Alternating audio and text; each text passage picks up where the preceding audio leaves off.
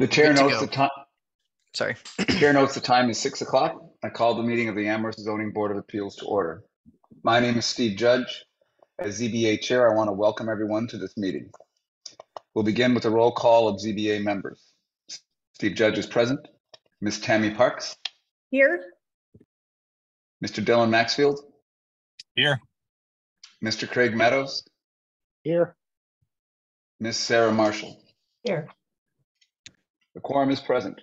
Also attending is tonight's public hearing is Mr. Rob Wachella, the planner for the town, and we anticipate Mr. Rob Mora will also be joining us. Pursuant to Chapter 20 of the Acts of 2021, extended by Chapter 2 of the Acts of 2023, this meeting will be conducted via remote means. Members of the public who wish to observe the meeting may do so via Zoom or by telephone. No in-person attendance of members of the public will be permitted, but every effort will be made to ensure that the public can adequately access the proceedings in real time via technological means. The Zoning Board of Appeals is a quasi-judicial body that operates under the authority of Chapter 40A of the General Laws of the Commonwealth for the purpose of promoting the health, safety, convenience, and general welfare of the inhabitants of the town of Amherst. In accordance with the provisions of Massachusetts General Laws, Chapter 40A, and Article 10, the Special Permit Granting Authority of the Amherst Zoning Bylaw, this public meeting has been duly advertised and notice thereof has been posted in mails to parties at interest. All hearings and meetings are open to the public and are recorded by town staff, and they may be viewed via the Town of Amherst YouTube channel and the ZBA webpage. The procedure is as follows. The petitioner presents the application to the board during the hearing, after which the board will ask questions for clarification or for additional information. After the board has completed its questions, the board will seek public input. The public speaks with the permission of the chair. If a member of the public wishes to speak, they should so indicate by using the raise hand function on their screen or by dialing 9 on their phone. The chair, with the assistance of the staff, will call upon people wishing to speak. When you are recognized, provide your name and address to the board for the record. All questions and comments must be addressed by the board, or to the board, excuse me. The board will normally hold public hearings where information about the project and input from the public is gathered, followed by public meetings for each. The public meeting portion is when the board deliberates and is generally not an opportunity for public comment. If the board feels it has enough information and time, it will decide upon the applications tonight. Each petition heard by the board is distinct and evaluated on its own merits, and the board is not ruled by precedent. Statutorily, for a special permit, the board has 90 days from the close of the hearing to file a decision. For a variance, the board has 100 days from the date of filing to file its decision.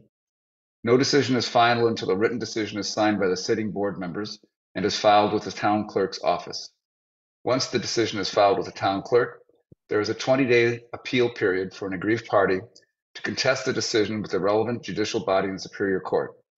After the appeal period, the permit must be recorded at the Registry of Deeds to take effect. Tonight's agenda, consideration of minutes and approval of minutes from the meeting of April 27th, a public hearing on ZBA FY 2023-13, BWC Eastman Brook LLC, request for a special permit under section 3.340.0 of the zoning bylaw to construct an 18.87 MWAC 75.48 megawatt battery energy storage facility with associated site improvements, including stormwater management system, access road, 16-foot high sound wall barrier, vegetative buffer at 515 Sunderland Road, map 2A, parcel 34, RO residential outline, RLD/FC residential low density farmland conservation zoning districts. This is continued from April 27th, 2023. Public meeting to follow and discussion by the members of the board. General public comment period on matters not before the board tonight. Other business not anticipated within 48 hours and adjournment. The first order of business is the consideration of minutes from our last meeting. I have reviewed the minutes. I have found them to be accurate. And I wonder if anybody has any any changes or modifications.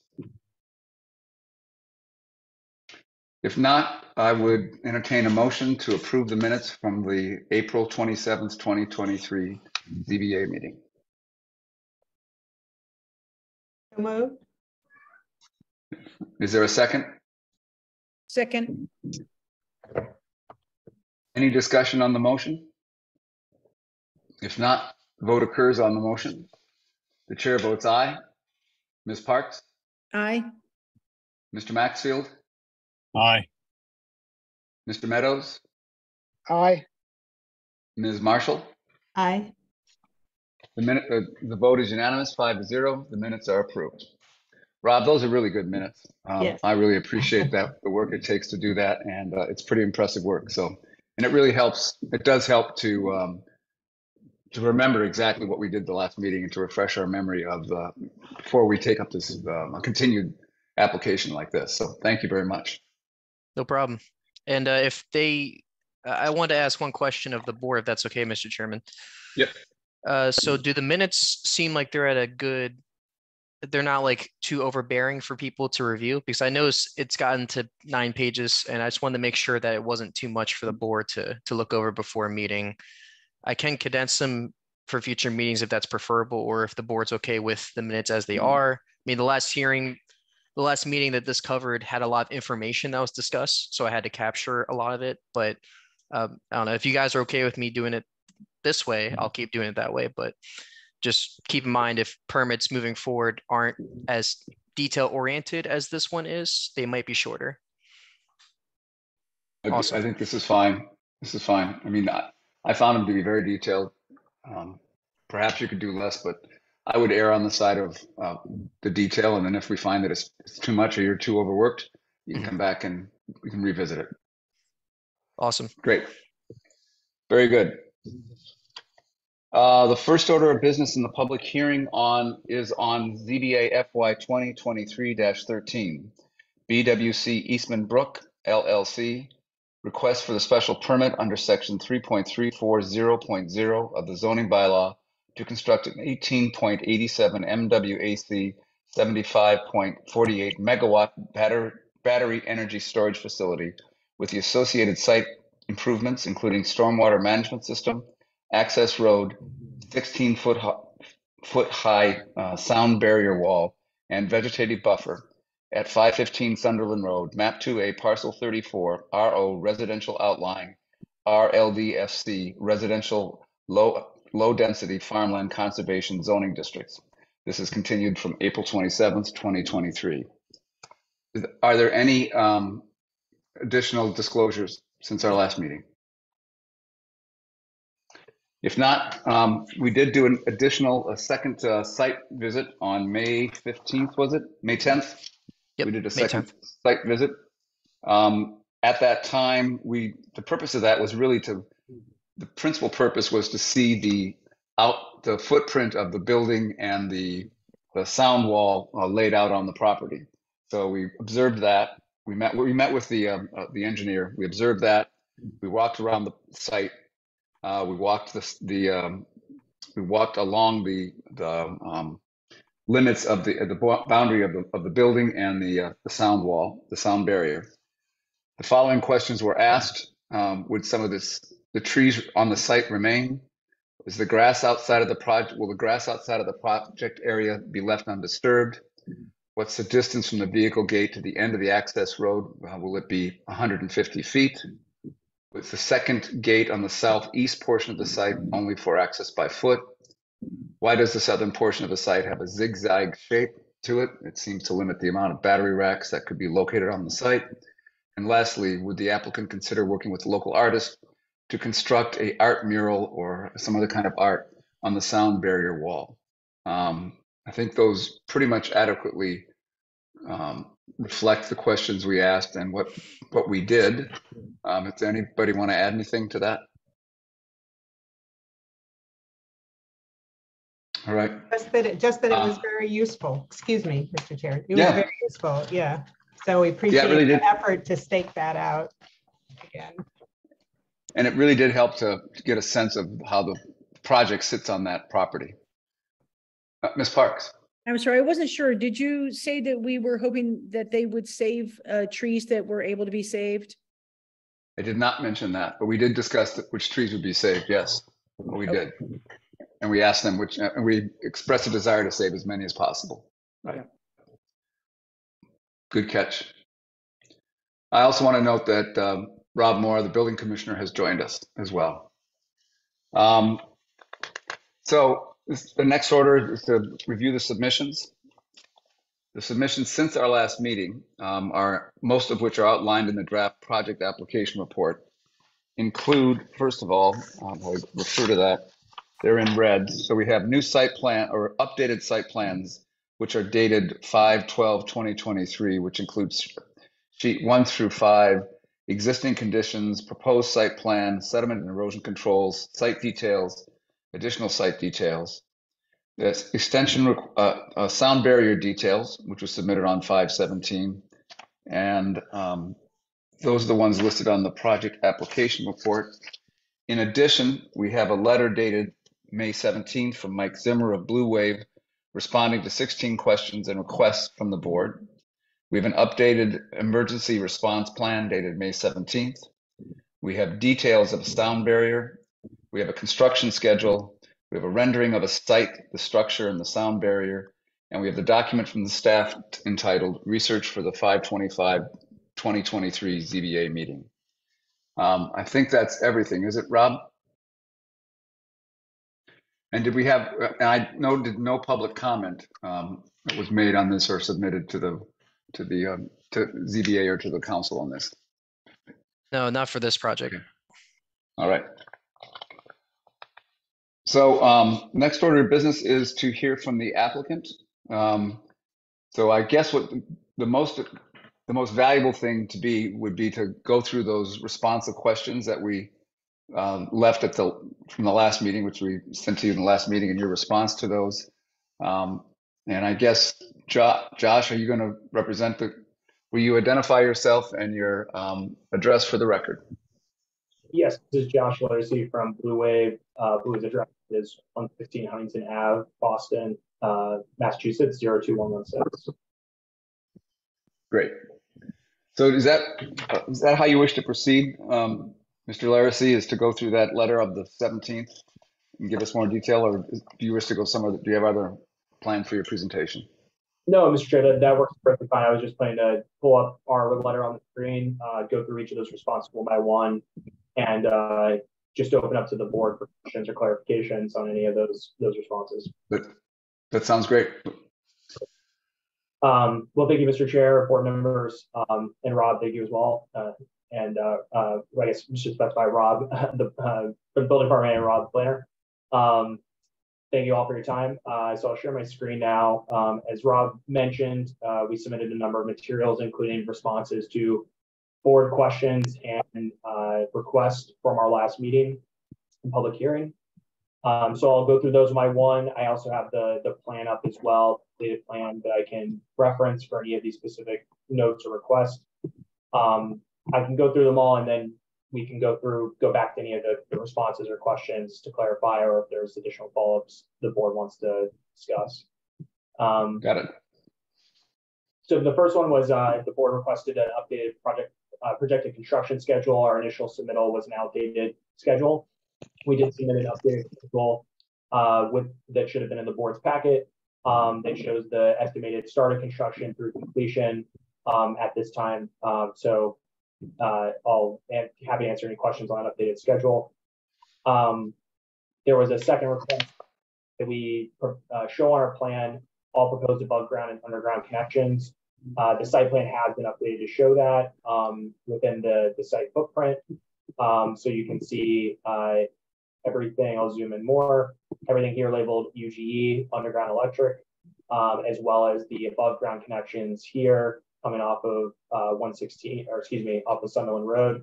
OHE is overhead electrical on these poles, proceeding underground for a portion of the site, then overground again, before underground back to the inverter pads.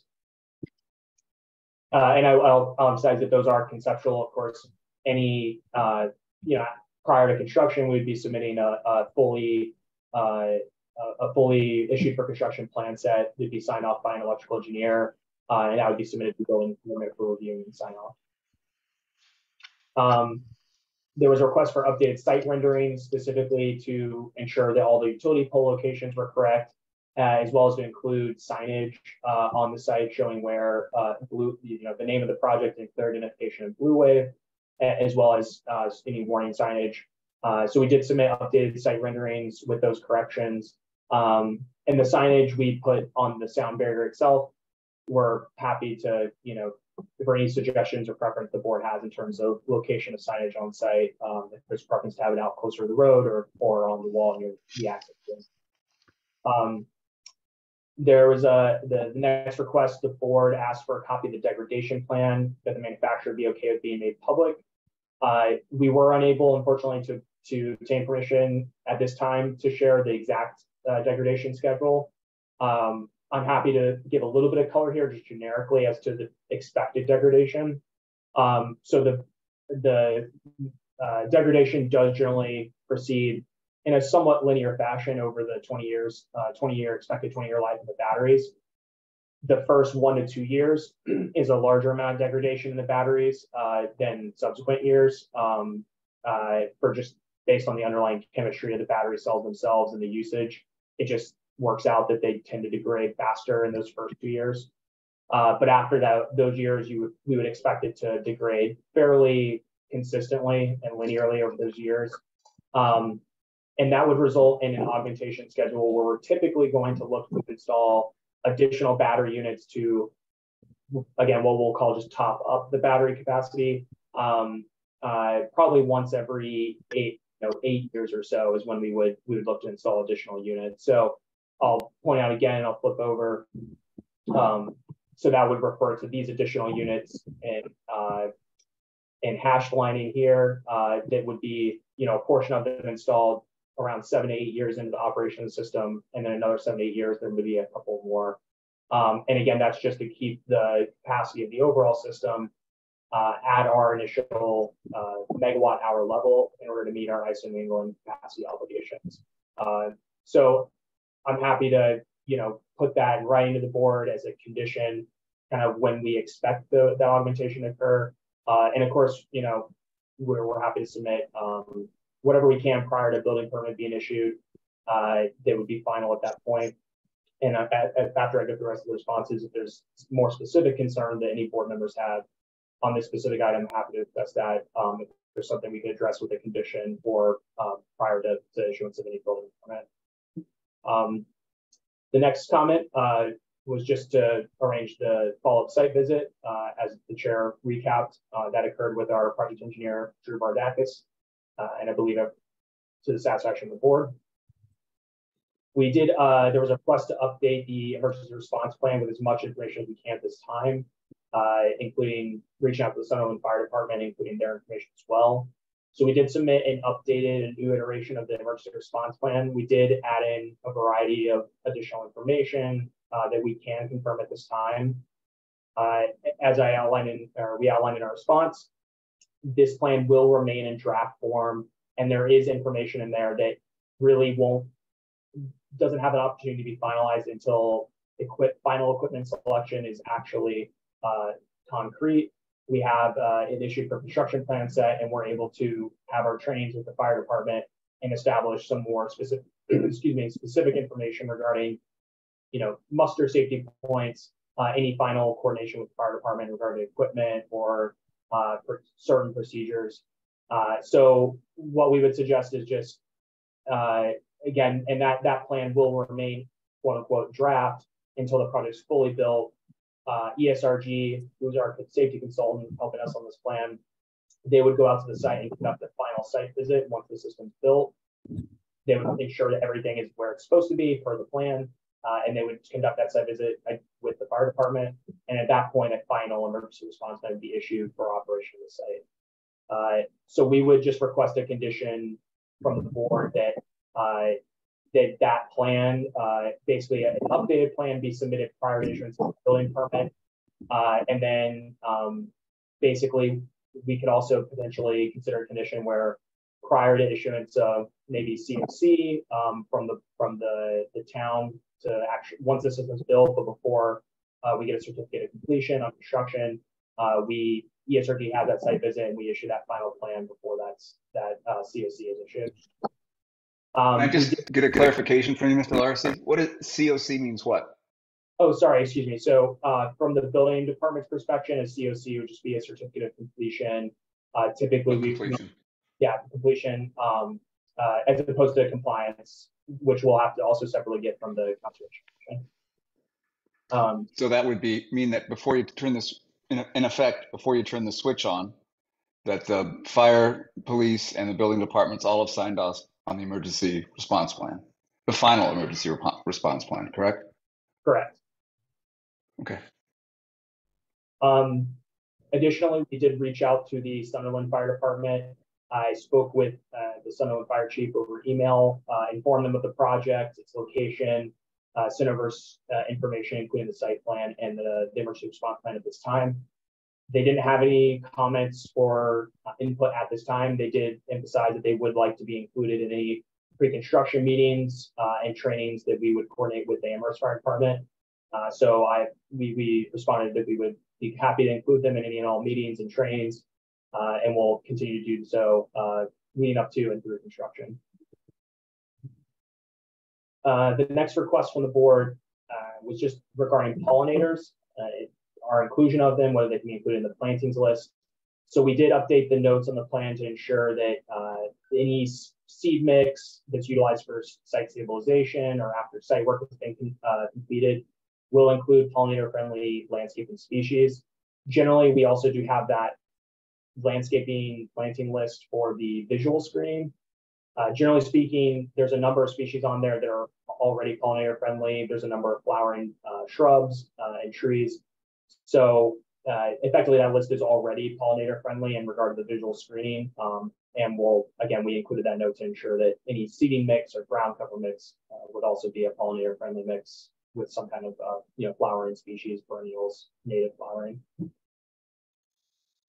The next comment or request from the board was in regard to the installation of bollards on the site plans or some other acceptable way to reinforce the sound barrier. Basically, the concern here is a potential collision with the sound wall from specifically a vehicle, and what kind of assurances or providing evidence that that won't jeopardize the integrity of the sound wall or the equipment within the site. Our response here is just based on the current design of the site. We don't believe the installation of bollards is necessary. We are undergoing Mass DOT review on this site. We've submitted our site plans to Mass DOT for an access permit, which is required due to the change in use of the site. Mass DOT has provided comments on our site plan so far. They haven't indicated that they see a need from a safety or engineering perspective for any additional barriers along the highway. Generally, we do have some experience, folks at Blue Wave internally working on projects, specifically solar, that are along the Mass Pike and along some other Mass DOT routes that are pretty close to the highway where tons of high-speed vehicle traffic occurs. Generally, they don't require any additional barriers until you get within, I believe it's 10 to 15, maybe 15 to 20 feet of the edge of the highway. And our sound barrier is approximately 100 feet away from the edge of Sunderland Road. Additionally, there is also the Mass DOT drainage ditch that's along the side of the road. So the only way a vehicle can actually, or would be able to enter the site at any speed without hitting that, utilize one of the 2 points of access through the semicircuit or existing driveway. So we do feel comfortable with that there's not a threat to the sound wall from a vehicular impact, given the setback and that ditch and Mass DOT's review. If the board still has a concern that that's not adequate or they'd like to see more, we're happy to also entertain including bollards in the site plan. It's not, it's something we can do. So if that's still a concern of the boards, we can add those to the site plan as a condition. The next request was just considering the addition of lights and cameras to the site for added security. We did include call outs for lights and security cameras at the proposed access gates on the northwest and southeast. So we would install those. So there would be some additional presence there from a security perspective. The next request was in regard to the O&M plan. And specifically, there were references to biannual maintenance that was occurring and whether or not that was meant to be biannual, so every 2 years as opposed to semi-annual, twice a year. So we did correct those. That it was intended to be twice a year, so we did correct that O&M plan to refer to those specific maintenance items as semi-annual. There was also a request to update the O&M plan, ensure any contact information and references are up to date and accurate. We did review it. Everything is up to date and accurate at this time. Once the project is closer to construction, we'll have finalized operations and maintenance contracts with regional technicians and maintenance groups. Once we have those in hand, we will update and furnish to the board and the building department any finalized operations and maintenance plan and contacts.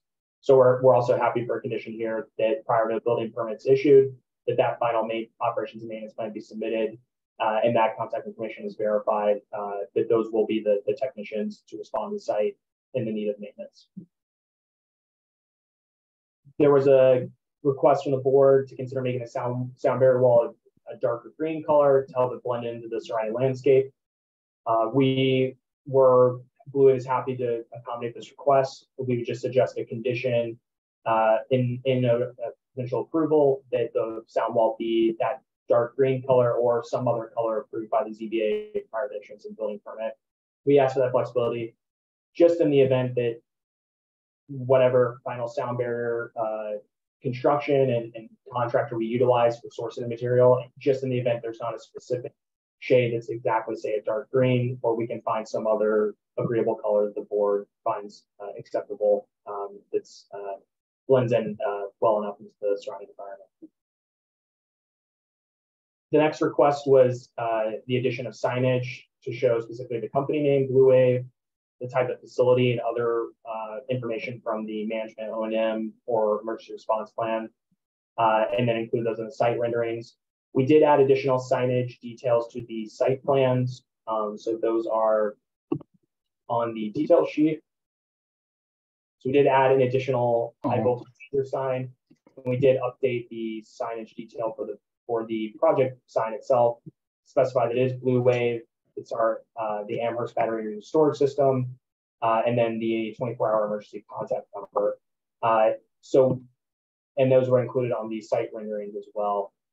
Again, we would, as with some other site details such as these, they can change part of construction. So we would again request a condition that the board review and sign off on any final signage prior to issuance of the building permit. And again, if there's a preference from the board in terms of putting the signs out by the road or on the sound barrier close to the system, we're happy to accommodate the board's preference.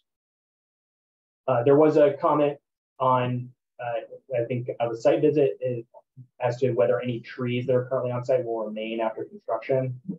I'll reference the site plan, and I'll zoom in here so it can be a little tricky to see. So this symbol right here, this references an existing tree. So there is an existing tree here. It's hard to see here, but there's one right where my cursor is, if you can see it, underneath where the proposed gravel access road is. And then there's a larger existing tree further to the south. Apologize for the slow scroll. Right here, just southeast of the access road entrance. So currently, these two trees to the north would have to be removed as part of the construction. They are smaller trees currently compared to the one at the southeast. As of right now, we would not propose to disturb or remove the tree at the southeast as it's outside of the limit of work. And of course, if somehow the design changes to where the footprint of the system shrank or some other need arose that meant that we no longer had to take up as much space, we would do our best to try to reconfigure the site to not disturb these two trees. But at this time, we would be proposing to remove those two trees and leave the one to the south intact. The next item relates to a question as to why the southern portion of the site had this sort of zigzag shape to it, and what's the reasoning behind that. And I'll illustrate here on the site plan. So that refers to basically the southwest portion here. The sound barrier comes in and then cuts in here, comes down, cuts again. In general, the battery systems themselves also kind of, the equipment pads zigzag down toward the southeast portion of the site. The reasoning behind the specific layout, a number of factors. So as you can see, or maybe not so easily see on the site plan, there's obviously a lot of underlying buffers and setbacks we're trying to respect with our site plan. So we have the wetland buffers, the riverfront buffer to the east. We also have generally we try to respect a 100-foot setback from all property lines in accordance with, or I should say in accordance with NFPA, but per NFPA guidelines on remote systems.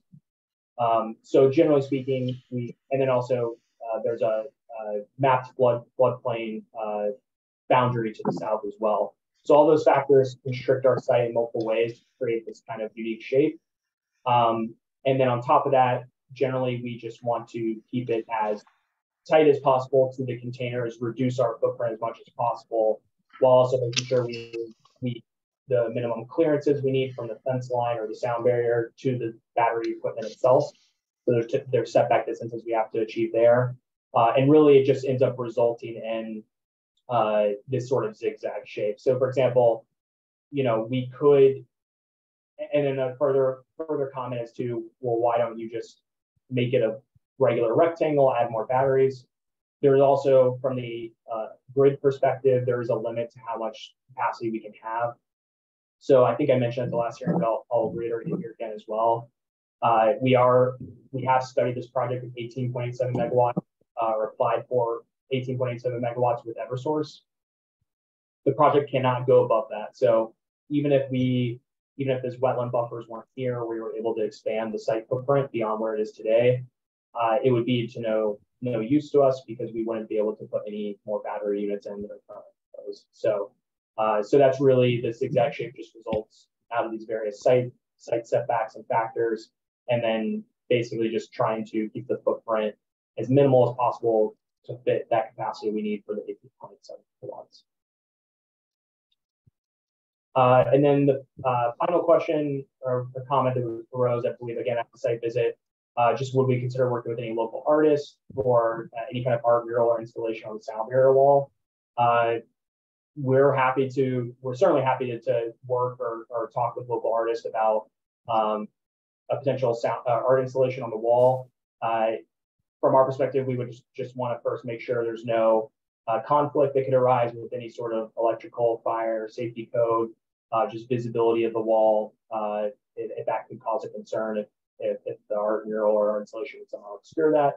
But certainly from our perspective, that sounds like a great idea, and we would really appreciate the opportunity to add something like that to the local landscape of Amherst. So I don't think it's not necessarily we can commit to, or we can certainly commit to exploring the possibility, at first from a code perspective, and then also in connection with local artists. But I just wanted to say that Fluid is happy to look into that as a possibility.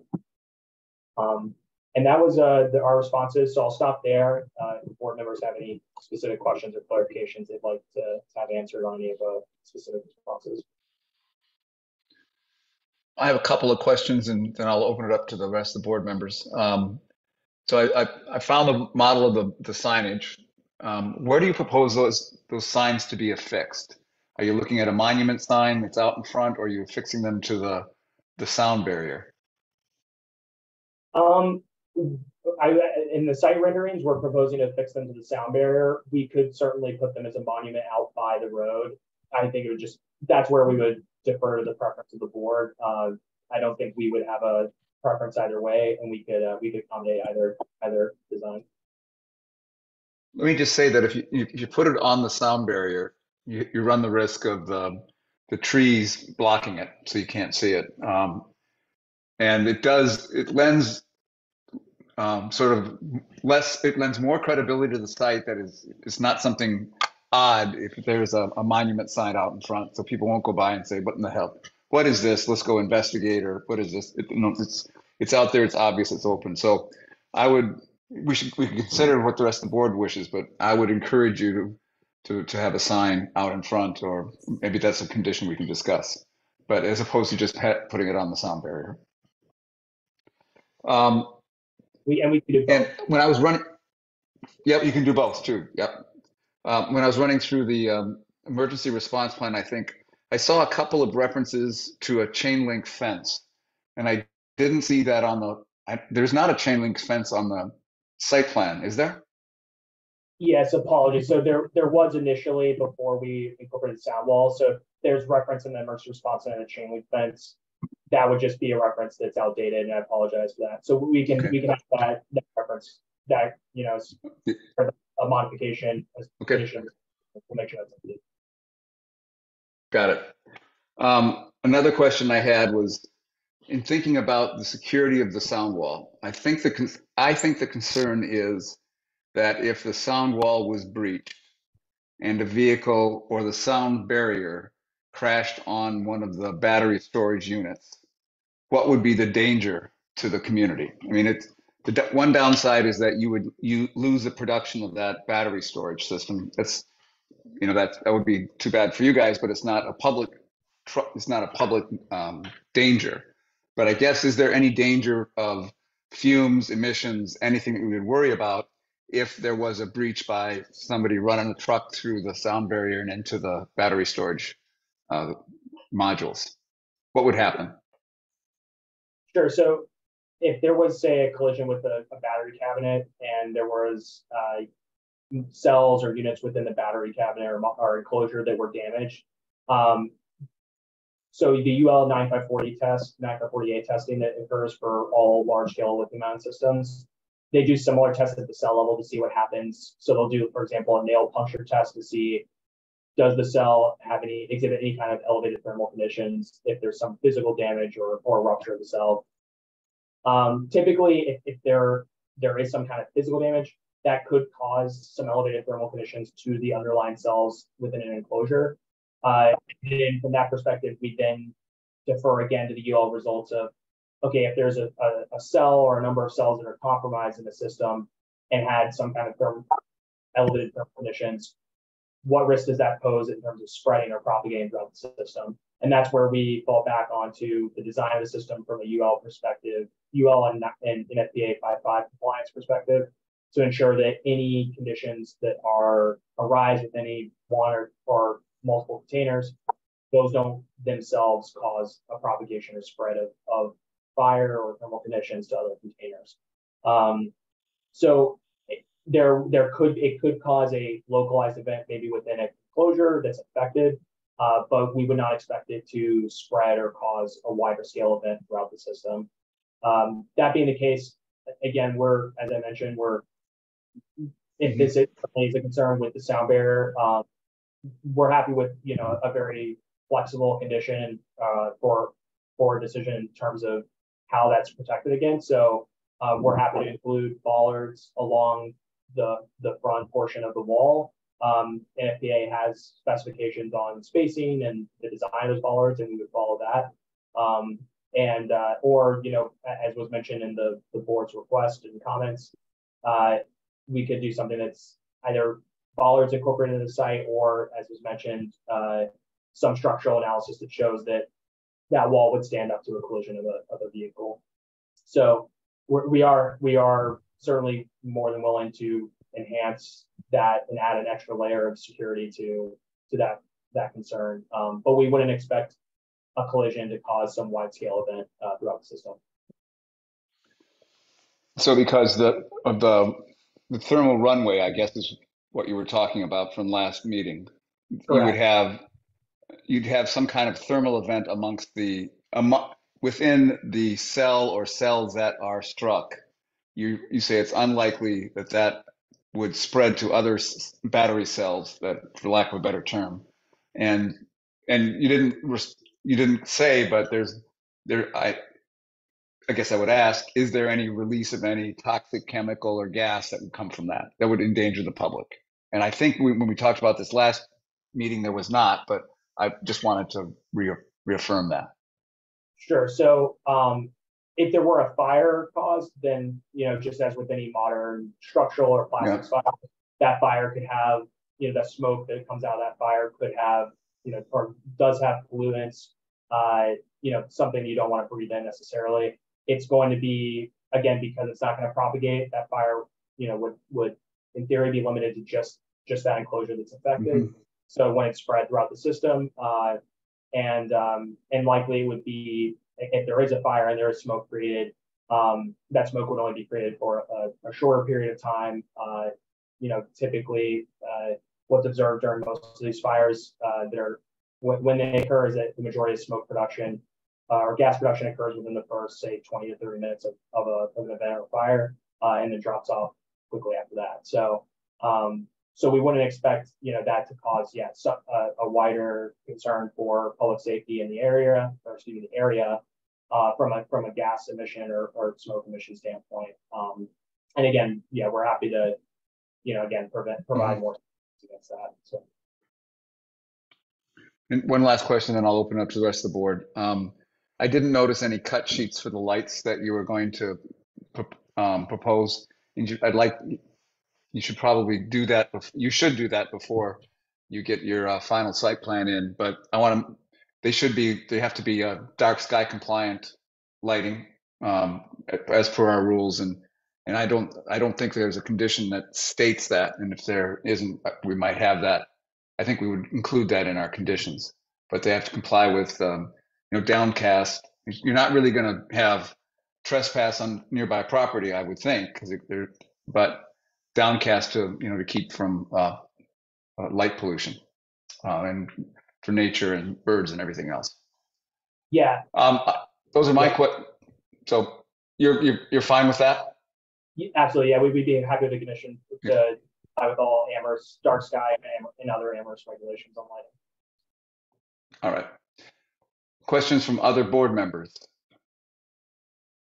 Ms. Marshall. I have two topics. So since we were just talking about the signs, the warning sign, well, maybe three. So one of the signs is high danger, high voltage. If it really is hazardous to trespassers, I would suggest putting those signs on all sides of the structure. Just because, who knows? There are people farming in the field to the east, and I don't know. If it really is a hazard, I think more than one sign would be wise. Bollards. I also I wonder on the east side, which is next to the farm, the field, if that is right. My recollection, I may be wrong, is that's very close to the property line or the limit of what you are leasing. I just wonder if you might consider putting, especially since there are no plantings along that east wall, to have something to protect that wall from the farm equipment that may be turning or doing whatever is done. But that's really more protecting your asset, I think, than against any danger to the public. But then thirdly, I'm confused, or rather, I think there's inconsistency between the site plan, what we're looking at right now, and a rendering. And so maybe I misunderstand, but I'm looking at the access road that then curves and goes through the wall. So those ovals to the west of that access road, those are plantings, the ovals and the circles, yes? Correct.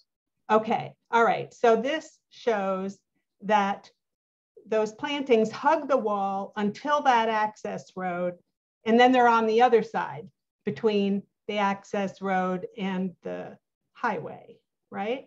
Okay, that's not what we see in the renderings. Right, so here they're depicted, basically the access road separates the wall and the plantings, and on the rendering the plantings are directly adjacent to the wall. So which do you intend to build? Yeah, That's sorry, and I apologize for that inconsistency. I would say we can build either one, and again, it would be a preference of the board. I think we look to bump it out on this side, mainly to have that access clearance to the wall, so we can have also just put the plantings a little farther out to the road in that area, provides a little maybe better screening, at least along that side. So we could go either way and put the plantings as they are on the more toward the south, directly adjacent to the wall. We will have to, it would get tighter here, so the plantings might just be more limited if they're directly adjacent to the wall, so we don't cut into too much into this drainage ditch and then the access road itself. Or we can keep them on the other side, which would enable us to do a little bit more. So happy to defer to the board's preference in terms of from a design perspective. I would say we're ambivalent to either option, but if the board views one way better than the other from a visual perspective, we're go with that option. I would say aesthetically, I like what's on the site plan, but there is a difference. I mean, I guess I'm not sure anyone can see me at the moment, but on the rendering, there's a lot more gravel or just hardscape forest. And so you would be giving some of that up. This doesn't, you know, there's just less gravel or dirt for vehicles to be driving on compared to what's in the rendering. So if that's acceptable to you, the site plan, it is what I would prefer, but. Unfortunately, with the renderings, just the process that our consultant who uses the renderings, when they have to adjust when they import the topography from Google Earth and the way they kind of adjust to represent different ground cover conditions, I will say the rendering shows, I think it's aggressive in how much of that, like you were pointing out, gravel in this area is shown. So I would say what the site plan, I would refer to the site plan in terms of the actual extent of, say, gravel features on the road. So even if these plantings weren't here in this area, this wouldn't be gravel. We would leave it as grass or undisturbed if possible. Okay. But if you would prefer, we'd be happy for be a condition as like a plan modification, or I shouldn't say plan modification, maybe just a condition, just that the vegetative screening as proposed matches the site plan, or matches the site plan dated and submitted, and is installed in that area across the access road. Okay. And then, yeah. Sorry. Go ahead. Oh, no, go ahead. Go ahead. I was going to say, to answer your other two questions, certainly agree with, good. I think it's a good idea. We can include signage along all four sides of the system. So if anyone's approaching from any direction, they would see that signage. And probably along the eastern boundary, we might put signage in two places. And then bollards, it's a good point as well on the potential farm equipment that might be operating in the eastern portion of the site. So if we'll revisit that with the landowner if there is expected to be any heavy machinery or farm equipment operating in that eastern portion, then we would, we're again, also we can install bollards or some other protection along the eastern boundary. And if that can also be a condition acceptable to us with the board, that, if there is going to be farming machinery, any heavy machinery operated on site while the system's in operation, that there is protection provided. Right. I mean, one can just drop big rocks. You don't have to set bollards in concrete and, be something, more visual and fun, I'm sure. Yeah. Okay. Mr. Chair, I have one more little one, but I could wait. Go ahead. All right. About the, you mentioned the emergency response plan and that you'll be, you can't finish it until your construction drawing, well, maybe until you've actually installed everything. And you'll submit it to the 2 fire departments. I'm not sure what is normal, but do you ask for a sign off from those 2 fire departments that they, that contains all the information they think is necessary for them? Sure. Yeah. In this case, I think our procedure would be present that plan to the fire department, or rather go over the whatever that iteration of the plan is at that time, ideally final. And yeah, basically, I don't know if they would need to say sign it, but we would want to make sure they've reviewed it and don't have any further questions or concerns about it. And yeah, if that's a form of written or email sign off from the fire departments confirming, yes, we've reviewed the plan, we've undergone training on the plan and been to the site with the consultant to visit it and understand how the plan relates to the site as built. And then they are comfortable with that plan and what they're supposed to do in any kind of event. So yeah, so we would propose a simple confirmation from the fire department to the ZBA or the building department, or rather, yeah, the building department. Once that's done, I think would work on our end. Okay. The condition as drafted in the draft requires submission to the fire department and the police to the fire and police department, and also submission to the so plans will be reviewed by fire and police and submitted to the building commissioner for approval prior to the issuance of a building permit. And then the final one is later on, and I would think we'd need the same process before this, as you called it, the COC, or sort of this.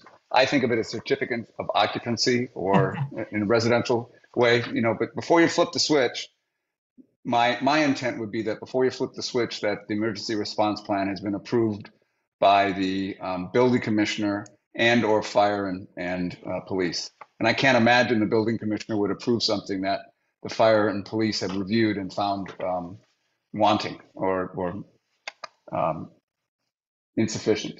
Right. So, that's my concern, that submitting it is one thing, but knowing that it's acceptable is another. So Rob Morra, is that your understanding that it comes to you defer your judgment about safety to the fire and the police, or is you work this through cooperatively or collegially, or what? How do you deal with that? So these are actually done joint inspection as a team, and it's electrical, fire, and building inspectors together before any final final completion or approvals are granted. Everybody is in agreement. Most of the inspections at key points are done jointly like that. Structural and other inspections, electrical inspections may happen independently, but certainly by the end at a final, it's all done together and all the inspectors are communicating about it. Okay. So if you have to be the person to approve plan, the sufficient input has been received from fire and from police. Yeah, that makes sense because we actually process the permit applications for the fire department through our office and transmit them over to their fire inspector. So that's the way we would prefer to function. Good. Great. Rob, the other Rob, I see your hand up. Rob Wachilla. Thank you, Mr. Chairman. So I kind of wanted to go back earlier about Ms. Marshall's point about vegetative screening. So essentially what they have listed on the site plan for location of plantings, they have to honor that because they're basically building and constructing everything to the site plans, plus any minor additions they might do after the fact before getting their building permit. But I would recommend to the board that they should, if they want to, instill a condition specifically stating that vegetative planting shall be designed as such in the site plan, just to reiterate your point. And also in terms of the ERP, after discussing with Mr. Moore about this a week ago, they don't have to physically sign off on the document itself per se, but it is wise for both fire and police to review it and then given to the building commissioner at the same time that they submit their final site plans. That could be acceptable as well. That's all I had. Ms. Parks, I think you had your hand up. Go ahead. Yeah, I was just going to say, thank you for your detailed answers for everything here. And I just wanted to say, I was the person who suggested the dark green color, and I don't want to add any expense to your project or anything else. If the soundproofing wall only comes in brown or, whatever color, I wouldn't want to make it a condition that you paint the wall if it doesn't if it's not readily available like that. I'm just, my concern is I don't want it to look like a penitentiary. So more natural colors, less industrial color. But again, I wouldn't vote no because of the color of the fence. No, I appreciate that, and certainly Blue Wave also has an interest, and we want this to blend in as much as possible as well, and not stand out. So, like I said, we're happy representing that. We'll pursue the color that blends in most naturally into the environment, which, yeah, like you point out, likely a dark green color. And then, like I said, we're happy to just, at the time of the sound barrier construction, or rather procurement for construction, we can simply identify what colors are available and consult with the planning department, or the board as to, here are the colors available, which one is the one the board or town would prefer, and we can go about it like that. All right, thank you. Are there other questions from the board? Mr. Laracy, I had one. I've driven past this a couple of times, and it was, and I do think it was really helpful to be able to walk the site with the flags out so we could see how it actually physically sits on that. It was really helpful for your engineer to do that. But one thing I was thinking about is you're not proposing landscaping around the front of the building. You know, the space between 116 and the oval driveway, or on the left or the right of that as you're facing with your back to 116 and you're facing the facility. But there's a lot of it's just kind of tacky grass that's there. It just doesn't look very good. And I wouldn't want, I don't think it should be, I'm not looking for a golf or anything like that, but I just know that it's gonna, unless it's kind of managed, it's gonna look kind of lousy. What is you have a real landscape plan that involves any of that? What is your plan for that? Willing to put some kind of, work to have native grasses or other native species and removal of some invasive species that are obvious as you drive down 116. I'm not worried about behind it. I'm not worried about I guess it's the north and the south ends, because I think mostly those are the water districts. You can't touch anything in there anyway, but just some of that area out in front. The rendering has some grasses growing up a lot of different places, but that's, I think that was part of the glitch of Google Earth. So tell me what you'd be interested or willing to think about for just making it look a little bit nicer or being more native plant friendly, so that we do have some benefit to the landscaping that's there. Sure. Yeah. Yeah. Absolutely. I mean, generally, as a principle, we tend to, any area we don't need to touch, we try not to, more as in an effort to adhere to lowest impact possible. But to your point, kind of in this area between the system and the road, obviously within the drainage easement, right? You know, we can't do that since that's DOT's sort of territory. But the area in between, you know, I think, again, right now it's pretty much contemplated to be left as is. But we're happy to look into, since we're already proposing, for example, any disturbed or, you know, there will be construction on the site. There will be some machinery, some trucks coming in and out. There will be stabilization needed, probably replanting the grass. So we're happy to, where possible, along the front portion of the property, we're happy to expand that seeding, for example, of like a native pollinator, flowering, like kind of like a perennial, maybe like a meadow, if you call it, mix. Right. Yeah, we're happy to take, you know, anywhere where we can expand along the front of like seeding, we're happy to do that as well. So yeah, yes, we're happy to expand if possible. I don't see it being something infeasible, and obviously we probably wouldn't go as far as saying to, you know, tear up the sod and replant or anything like that. But yeah, we're happy to maybe, if it's a condition or where feasible or where possible, the applicant could expand the planting of native pollinators, native flowering mixes, along the portion of the property abutting the Sutherland Road. Okay. So there you have some language about that for repair of disturbed soil. Perhaps we can come up with a condition for the front of the building, or the front of the property fit between the street and the front of the building. And it sounds like you'd be amenable to that. Thank you. Mr. Meadows. Curious about Oops, three you're breaking up. options. Craig, we can't Let me hear take- you. We can't hear you. Earplug. You must have the same AirPods that I do.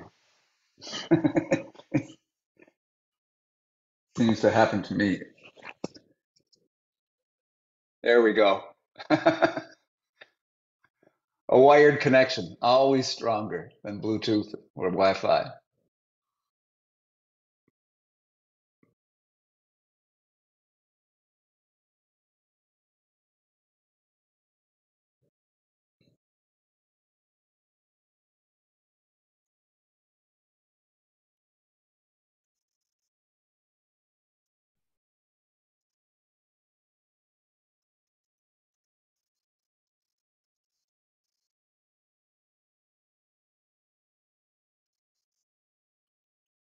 No, not yet.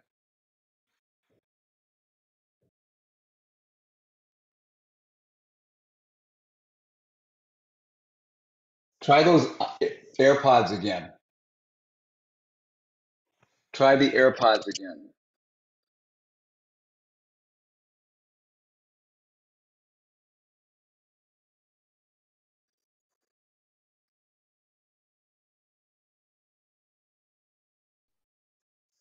Mr. Chair, can we use the chat? Yeah. Can we use the chat? Oh, yeah, we could use the chat. Yep. That is somebody with a lot of Zoom experience that came up with that suggestion. Did you hear that, It Craig? wasn't- Type into the chat, maybe. somebody should type to him.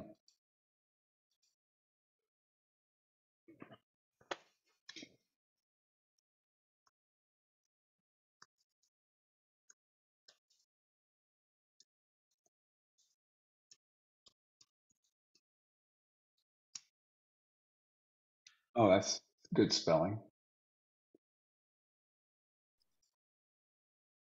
Use the chart function. Yeah, it's the chat function. You got it. Chat. It just worked. It meant chat. Yeah. We can No also spell hear you, check here. Craig, as well. Yeah, we hear you. Okay, let me see if I can do this.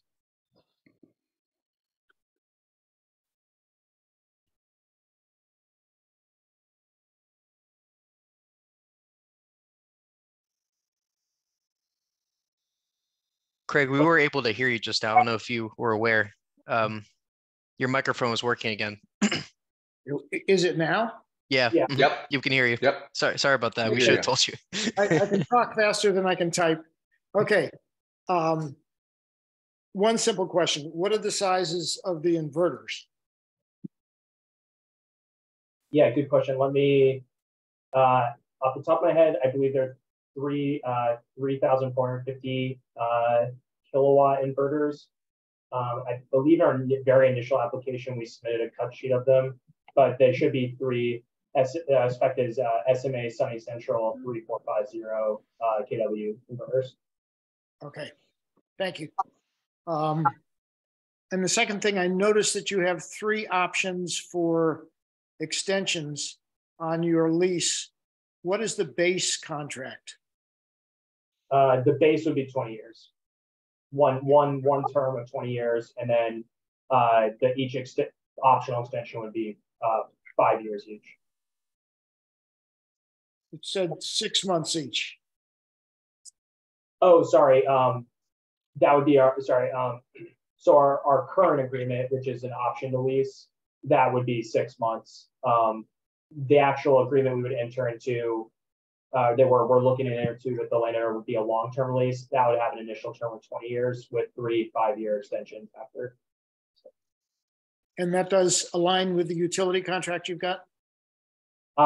Yes, we expect to do. Typically on all projects, whenever we interconnect with the utility, typically the interconnection service really goes as long as the system is on and powered. So generally we never have issues with going beyond 20 years if we want to continue operating. And is your utility contract for the full 18 megawatts, or is it somewhat less? Right now, it's for the 18.7 megawatts.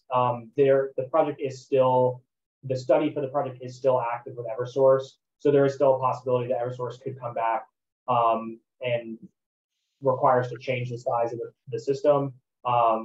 Again, not above, we would never go more than what we have now. There's a possibility to go less, but for now it is the 18.7.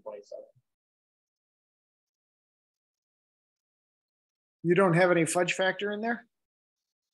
When you say fudge factor in terms of general oversizing the system, or? Well, as you get degradation, you're not going to be able to provide the entire amount. Right, correct. So the initial number of installed battery units is slightly over. So the 18.87 megawatts AC 4-hour battery. Again, translating that, I don't have my math is not good enough right now for that, but around 75 megawatt hours.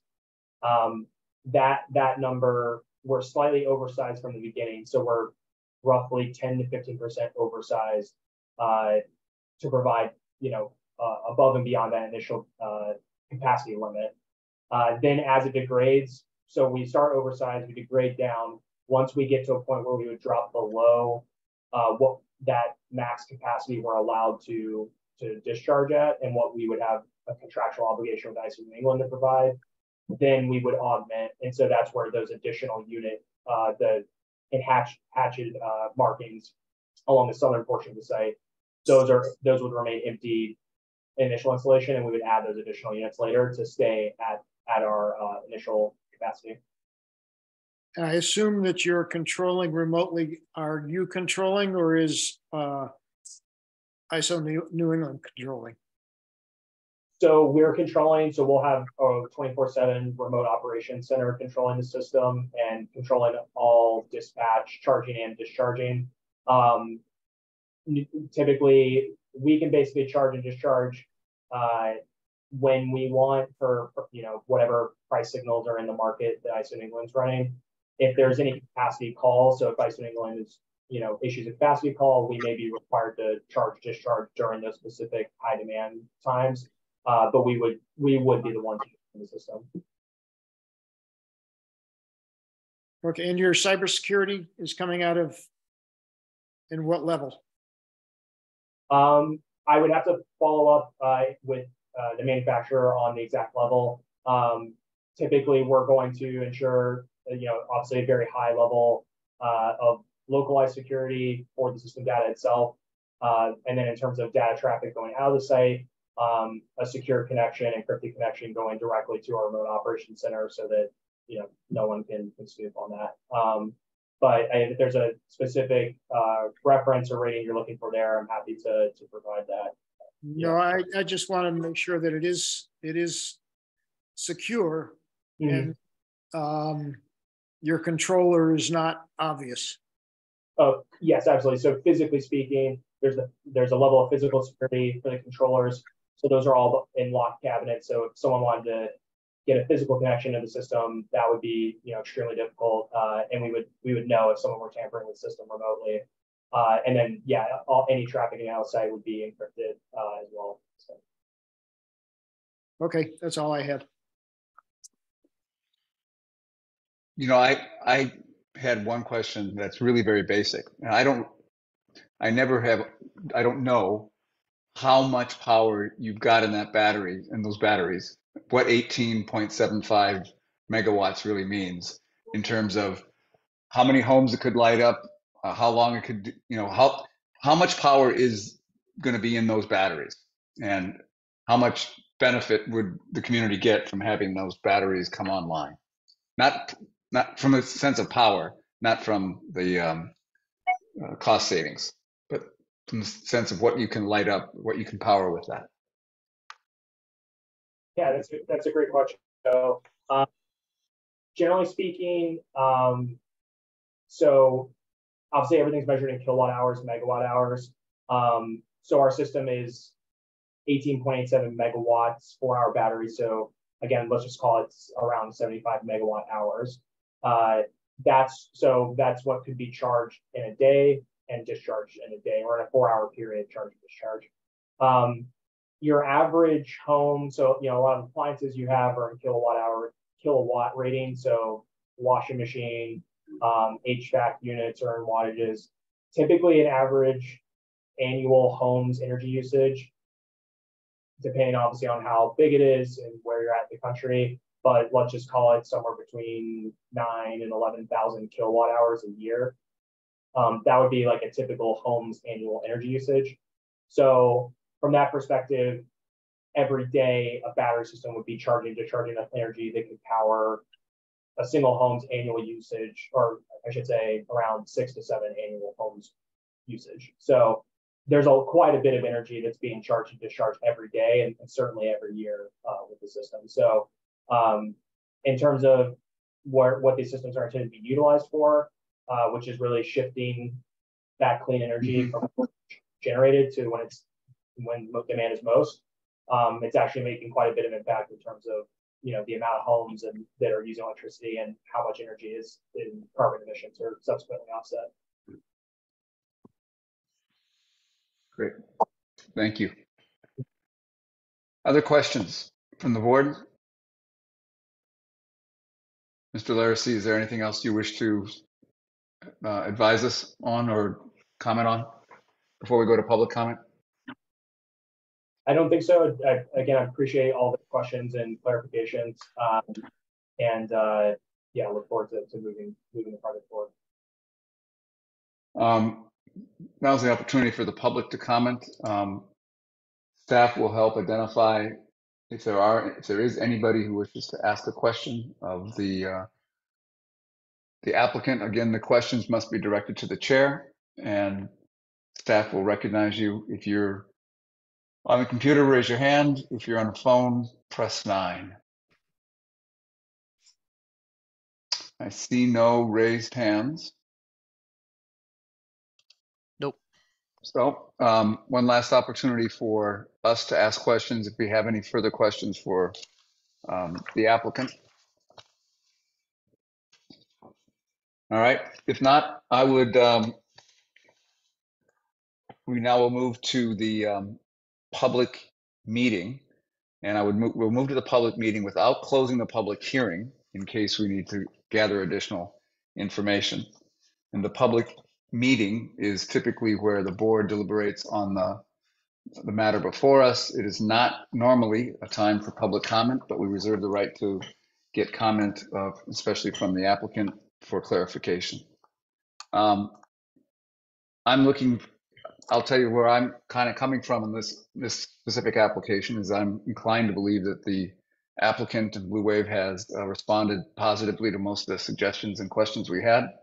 It seems to me that there's a real need for this kind of enterprise across the country and be beneficial to the community as well. And I'm inclined to move ahead with perhaps a couple of additional conditions, but to move ahead with this application. I'd like to get the feeling of the board, and we can talk about specific conditions or concerns you might have. But does anybody have additional comments they want to make at this time?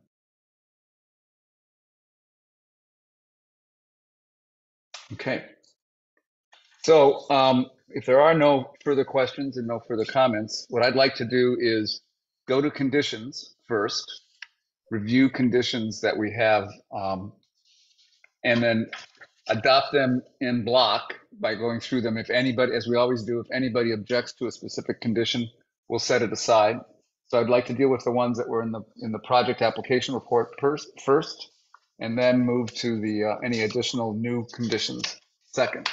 So if we look at the project application report, page 25, at the end of page 25, the possible conditions start. The first one is sort of boilerplate, but the topic has been mentioned that it has to be, this really requires this project to be built as per the plans that have been submitted and approved.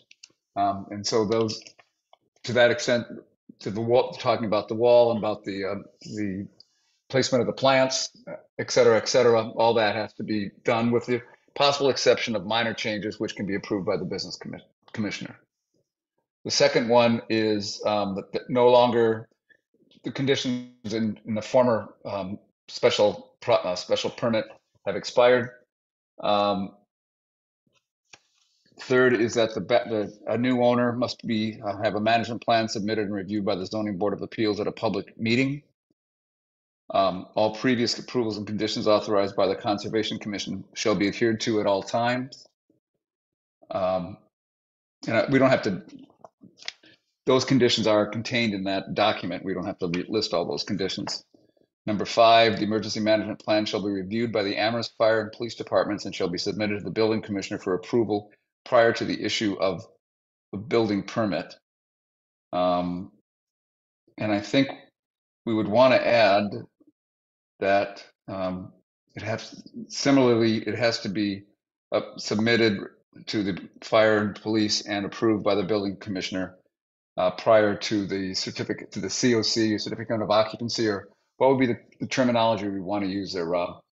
So that, I mean, this is a building permit, which is one thing, but you're going to have stuff actually on site and you have to have a second approval, I think. Or do you not? I would just state final approval.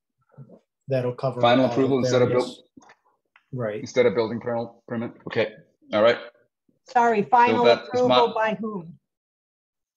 Building commissioner. It says submitted to the building commissioner for approval prior to issue of final. Well, we'll rework that. Shall be submitted to the building commissioner for final approval. Right. But it was before the COC is what we were talking about earlier. So COC is not a real thing that gets issued by the building department. So that's why I'm suggesting that it shall be submitted to the building commissioner prior to final approval. And that will cover all the various inspections and sign-offs by all of the officials. So submitted to you before final approval, and it wouldn't be, you don't give final approval without approving it. So final approval is your discretion, so we don't have to empower you to approve it. Got it. Okay. The Amherst and Sunderland Fire Department shall be properly notified and trained on the appropriate emergency response techniques. Alarms shall be installed on underground water storage tanks to indicate whether failed sump pumps, I think that's supposed to be, or are they sub pumps, Rob? I think it's sump pumps. Yeah, okay. Or tank overflow. That's a typo on my bad. I apologize. Yeah. The sound barrier wall must be painted green. I would like to alter that to say something to the effect that the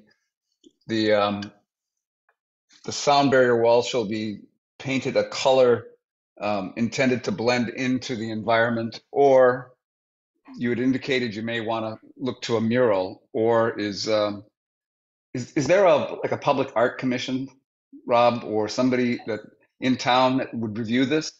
So I don't want to make it too difficult for you to hire a local artist to do a mural or to paint, but there are some pretty cool things done in the valley here, and I'd like to give you that opportunity. So how about if we allow that a color that blends into the environment, which I think green is one, but there'd be several, or to work with the with the approval of the the Public Arts Commission, a design approved by the Public Arts Commission, something to that effect.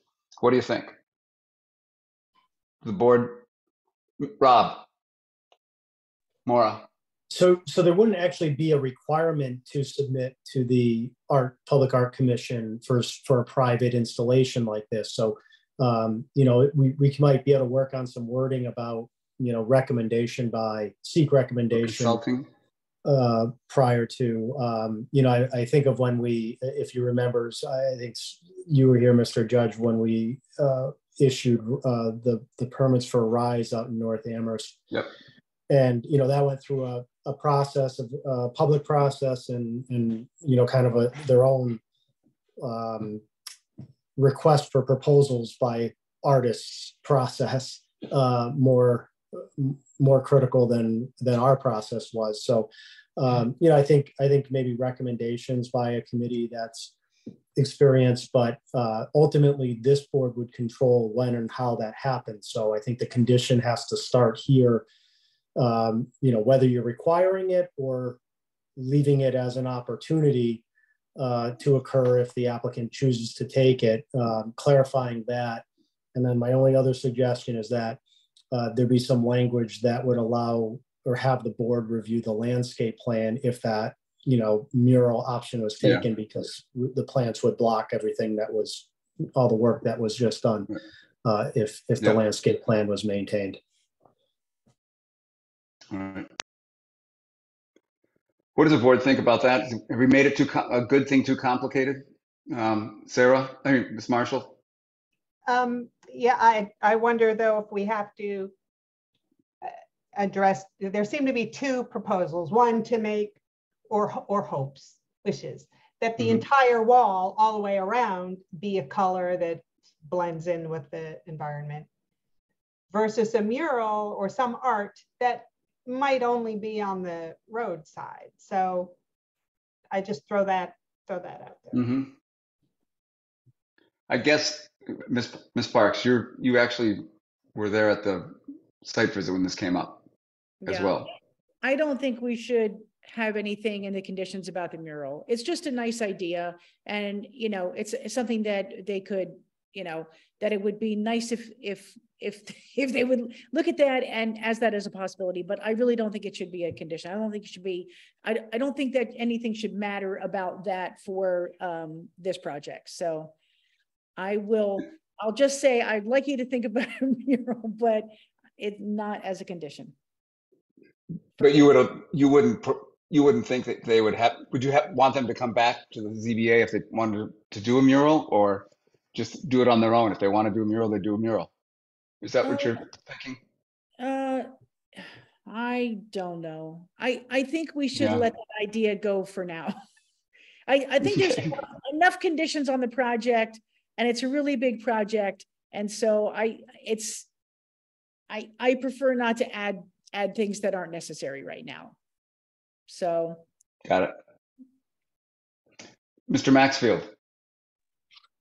Well, thinking maybe a way to kind of simplify this while satisfying everybody here with this is we could say that it's going to be a natural color for the fence, or the applicant may choose to work with a local artist to paint a mural. We could say something like that. So it is that, or they can do that if it ends up making sense. Do people like that idea?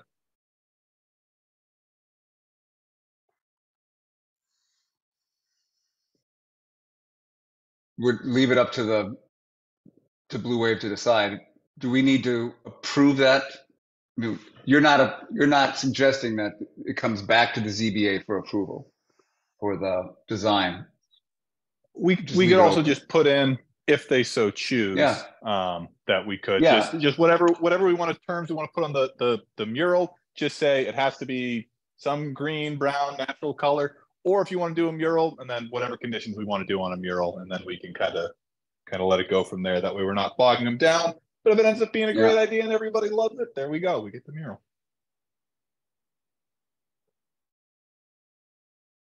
That works for me. I don't really want to be in the business of approving a mural.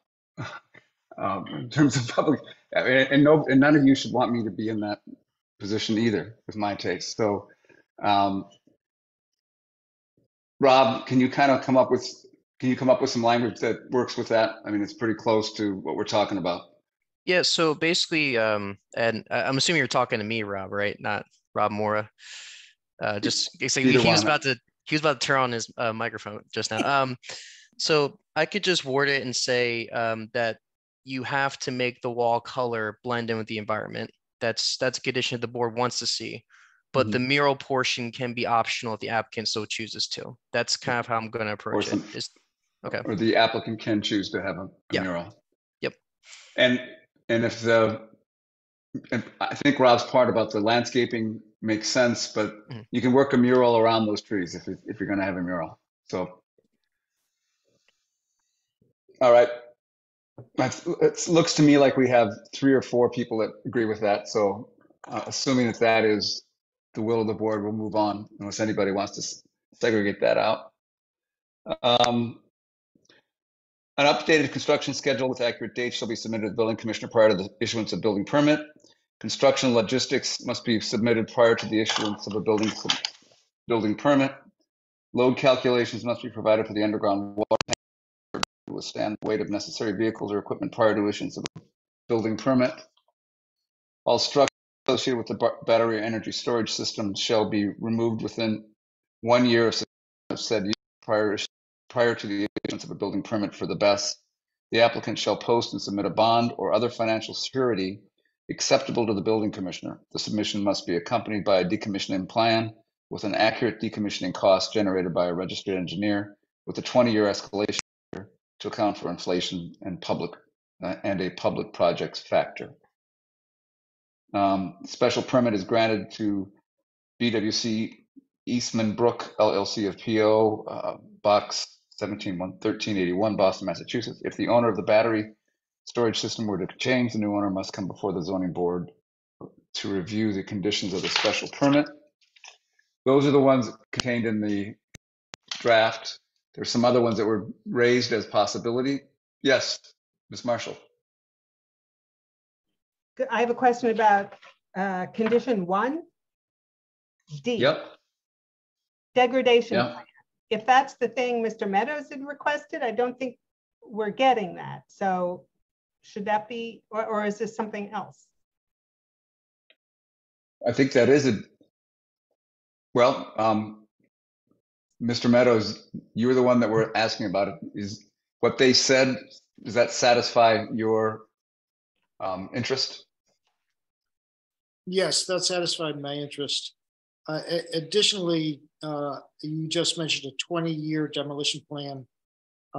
If you recall, I asked him about the timeline, and he's got a 20-year lease with 3 5-year extensions possible.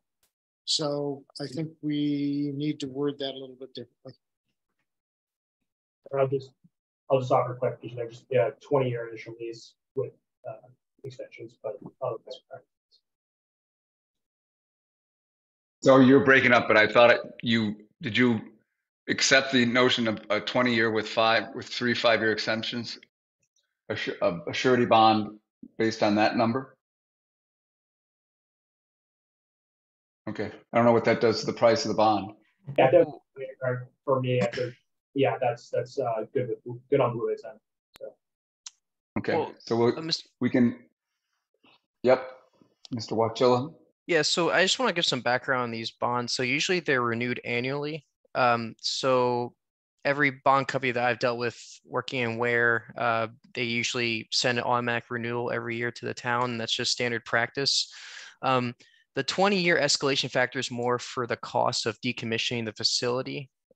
So say if the applicant were to choose a different form of surety, so if they didn't want to do the bond, they would rather do like a cash deposit instead. I don't really see a lot of people who do that nowadays, but if they wanted to, they would give us an amount to cover the costs 20 years from now of removing those units and restoring the site. So that's what the escalation factor is put in there for. I caution against making it overly complicated with the language for that, because at any point, the building commissioner could request that they give us new numbers after a certain amount of time. So that's basically what that condition's entailing. And I just want to make the board aware of that.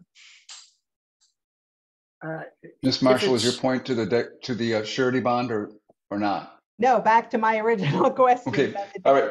Let's get back to that in a second. We'll get back to that in a second on degradation. I don't want to lose a train of thought here. Mr. Meadows. I think 20 years sounds good, but if they opt for the 3 5-year extensions, then we're talking about 35 years. So we have to have some mechanism to account for the additional cost if it goes to 35 years as opposed to 20 years. I see. Okay, so Yeah, that's, does the board want to consider then adding some extra language that says if those options are executed, then account for them as well in the estimate? Yeah. Okay, yeah. I'll definitely add that. Or at the time those options are exercised. That might be the way to do it, is to, as opposed to imposing the cost of a 35-year bond within 20 years plus, and then when they exercise the option, there's an additional, they have to come back with an additional bond, additional larger bond. That's what I mean to say. Okay. Okay. All right. Do we need to have that restated? I think you got the gist of that. I don't think we need to have that restated here. Okay. Ms. Marshall, you want to go back to degradation? Yeah, just that we don't have a degradation plan, so I don't think it should be in this list. Oh. Right? Well, That's a good point. That's true, but there was isn't there some kind of representation? Didn't you say that Well, this is listing plans that we have received. Do we have not? I mean, right. It's implied that it's in writing and it's not. So we should just eliminate it. Unless we want the applicant to put in writing what was represented to us earlier in the meeting and call it a degradation. Yeah, but that's what I thought that's what I thought he was going to do, is put something in writing which would memorialize how he represented it to the board. Just confirm that then. Thank you. Yep. Is that right, Mr. Larcy? You're willing to do that, right? Yeah, certainly. I could provide a writing what I said earlier regarding general degradation and then an anticipated augmentation. Great. I think that should satisfy your concerns. Does it, Mrs. Marshall? Great. Thank you. Anybody else? All right, let's move to other conditions. The board should consider discussing whether it's still a condition on sound measurement to ensure compliance with the noise assessment carried out by EPSO. You know, I normally would want to do a second, you know, or once you're up and running to check it, and I think that's probably makes some sense. But I guess we should just do it once. But the level of noise coming from this is really pretty low. I mean, we're talking level of kind of conversation is what I saw on the plan. The highest level was 45 or 50 decibels, which is at the street level, and it seems pretty low. I know that there's some concern that some energy battery systems buzz, but this one, I don't know if that is the case here. What's the board's feeling on this?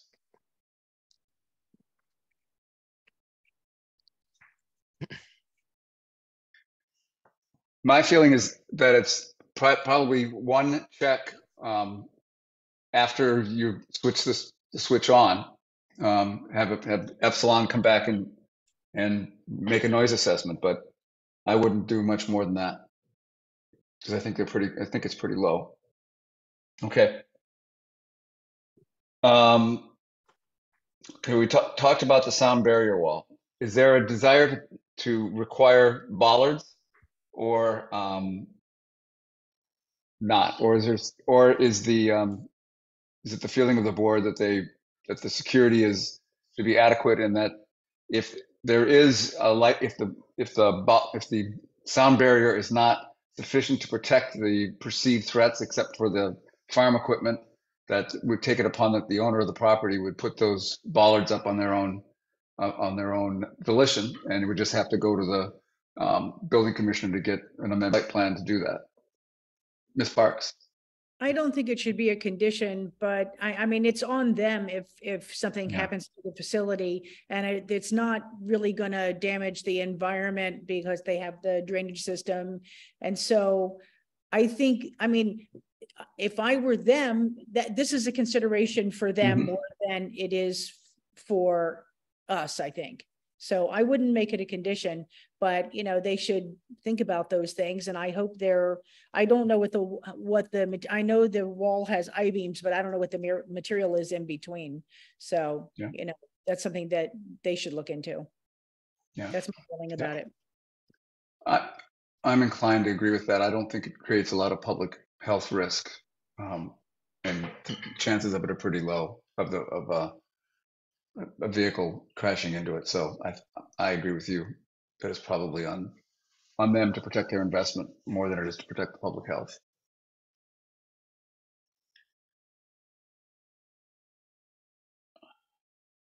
Mr. Chair? Yep. Can I speak to that? Ms. Marshall. Yes, Yeah. you sure can. My interest in bollards or rocks or whatever, some kind of barrier, is because of two concerns. And if those concerns are allayed, then I withdraw the whole suggestion. One, that it's not a danger to the public if something crashes through the wall and strikes one of those units. You know, obviously the driver of the vehicle, obviously that's a problem, but it's not a danger to the public. If that's true, then okay. And second of all, it's not going to throw our power grid into chaos if some parts of it, or if the whole thing has to be taken offline to deal with whatever the damage has been caused. Those are the reasons I'm interested. Otherwise, it's a matter of you protecting your very valuable equipment. It was my impression that the first question was answered by Mr. Laracy early on. I mean, earlier by saying that you might have a fire for a while. It's very small likelihood of that, and then it's a small fire. So it's not a lot of. I came away from that thinking there wasn't a lot of danger, risk of danger and threat to the public's safety. I can't believe this is going to, if it would go down, I can't believe that it's large enough to endanger or even to seriously affect our grid out here. But that is something I don't know. So I guess I just look to Mr. Laracy to affirm that or not. Sure, so happy to speak to that. So there's a few layers of protection for the grid in regard to any malfunction or abnormality in operation of the equipment. So the power conversion system itself, so the inverters that basically take the energy from the batteries and send it up into the overhead wires, those have protection settings. So if there's any abnormal conditions detected in the batteries, or if some issue happened in the batteries, those inverters have some fail safes in them. Blue Wave, as part of our interconnection process with Eversource, we have a series of 3 poles that have protection equipment, and Eversource will also install their own redundant set of poles that have protection equipment. So those each have a load break disconnect that can fully separate the system from the grid. And basically, like, if there's, we can shut down the system and shut it off from the grid, and also Eversource can and will do the same if there's any conditions detected that could cause some kind of damage or issue with the grid. So no, I wouldn't expect the system would shut down. It would no longer send power onto the grid, and it wouldn't cause the grid in Amherst to have any issues. All right. Does that satisfy your concerns, Ms. Marshall? All right, good. I had a couple of other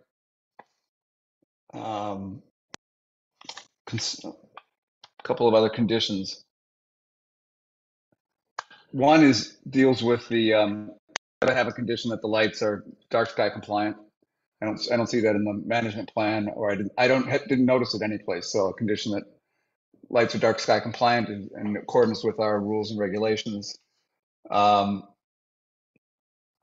I think it seems to me that we need to either make a decision about whether you put up a monument sign or whether you just put signs up on the wall, and whether there's 4 signs on the property on every single wall. So I think a condition that said there are 4, either amend your signage plan or a condition that there's 4 signs on the sound wall, And then we have to decide whether should be a monument sign or not.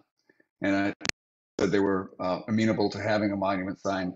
I think it's a good idea to just have it out there as opposed to just identification on the wall, which could get overgrown with trees and shrubs over time. Lastly, cut sheets, sound wall, high voltage signs. And lastly is sort of the ground, taking care of the ground and the landscaping in the front. And I think that can be, I think you could amend your management plan where you talk about how you're going to repair the ground, and you give special attention to repairing and providing reseeding with native plants, bushes, and shrubs in the area in the front of the building. And I think if you amend your management plan to do that, I think you don't need to put a condition in. But I think if you do that, then you have to abide by the management plan, and it gives you more flexibility, and you can still do it at the same time, or be required to do it. All right. Yes, Ms. Marshall. I don't have a strong feeling about a monument sign, but if that is a condition, does the applicant need to return to us with a plan? I mean, we have reviewed such, monument sign plans in the past, or do we just say, let the building commissioners? Well, I would leave it up to the building commissioner. I know they've got enough work to do, but I think we're going to have too much work to do coming up to review a monument sign. I don't think we need to do that. We're not obliged to. We're not obliged. We don't have to review it if we. I don't think. But Rob has got his hand up, so I'm not going to opine at all or anything until I hear from Mr. Mora.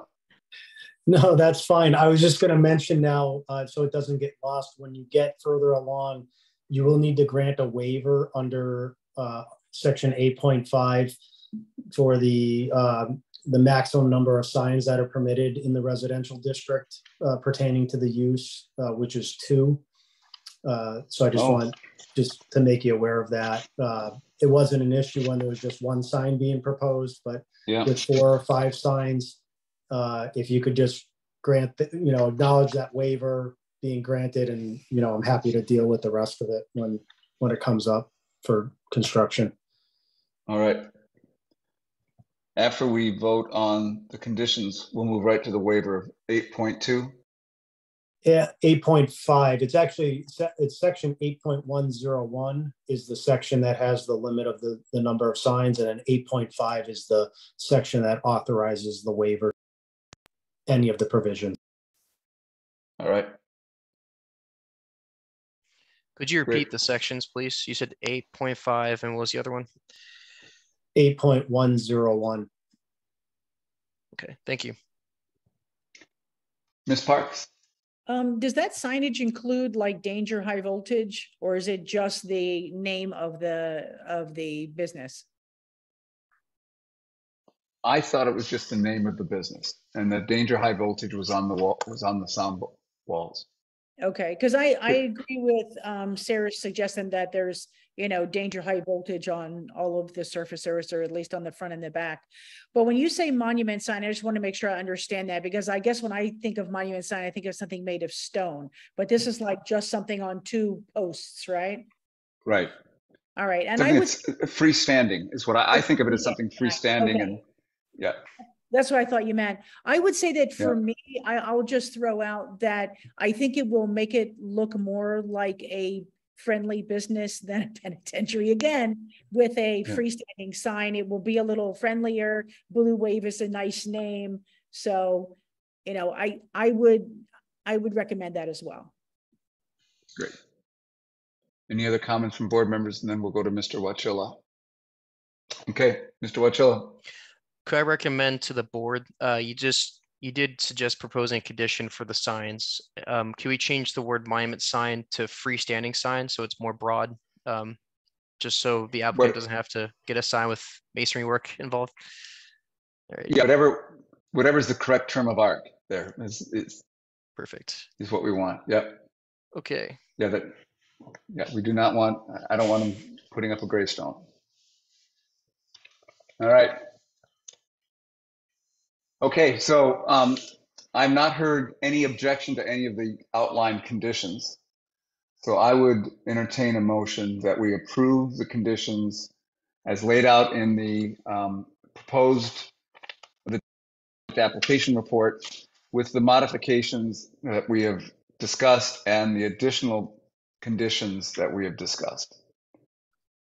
So So Is moved. there a, all right, and I think I heard two, so there's a second. Ms. Marshall. Yes. It's moved by Ms. Parks. Craig, Mr. Meadows seconded. Any discussion on the motion?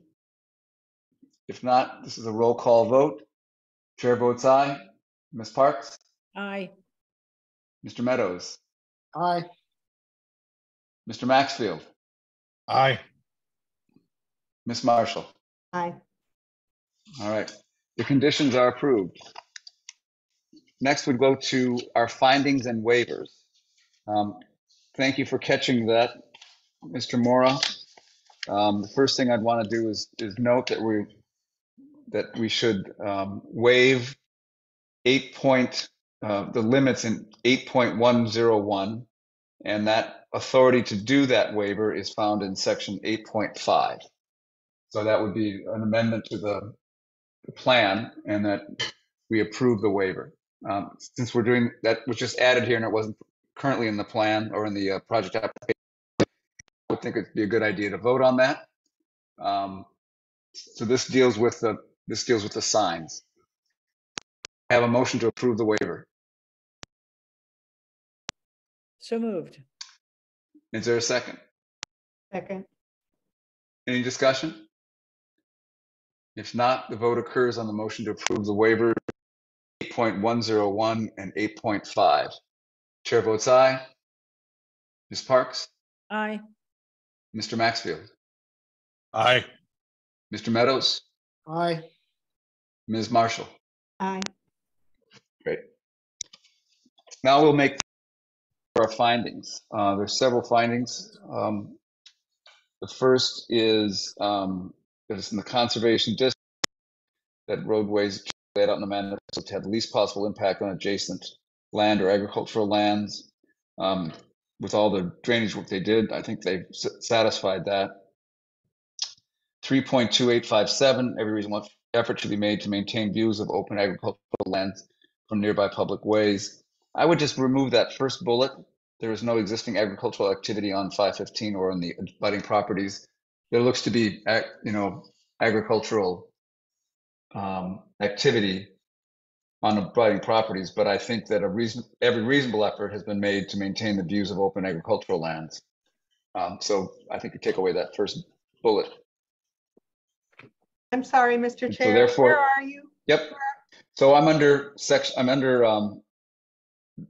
it's on page 19 of the draft project application report. We're looking at the findings we have to make.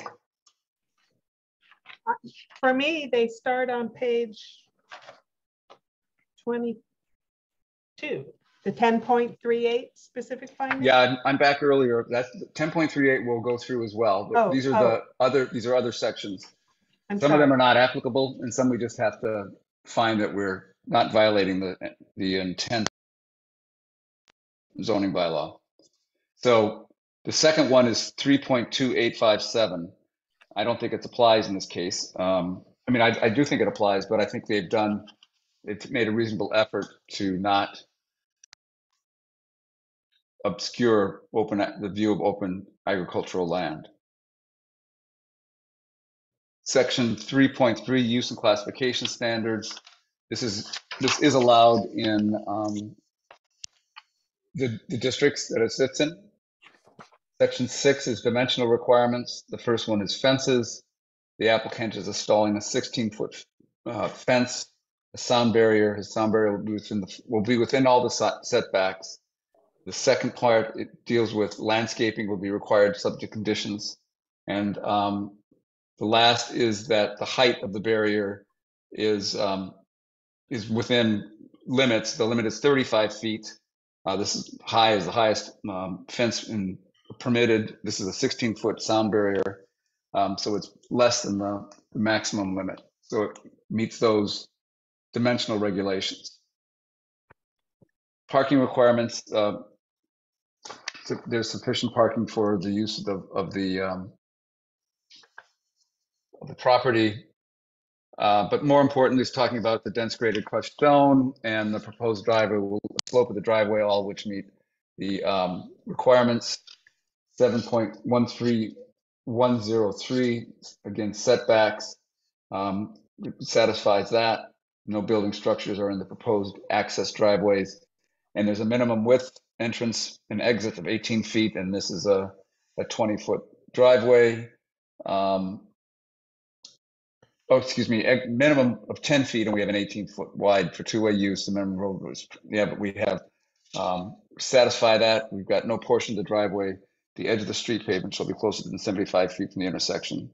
So the proposed driveway exceeds the requirement, which is good. And I guess we didn't talk about whether the emergency vehicles can safely turn around. I guess that's why the hammerhead has been put there. So we would hear from the fire department if that didn't work. Yep.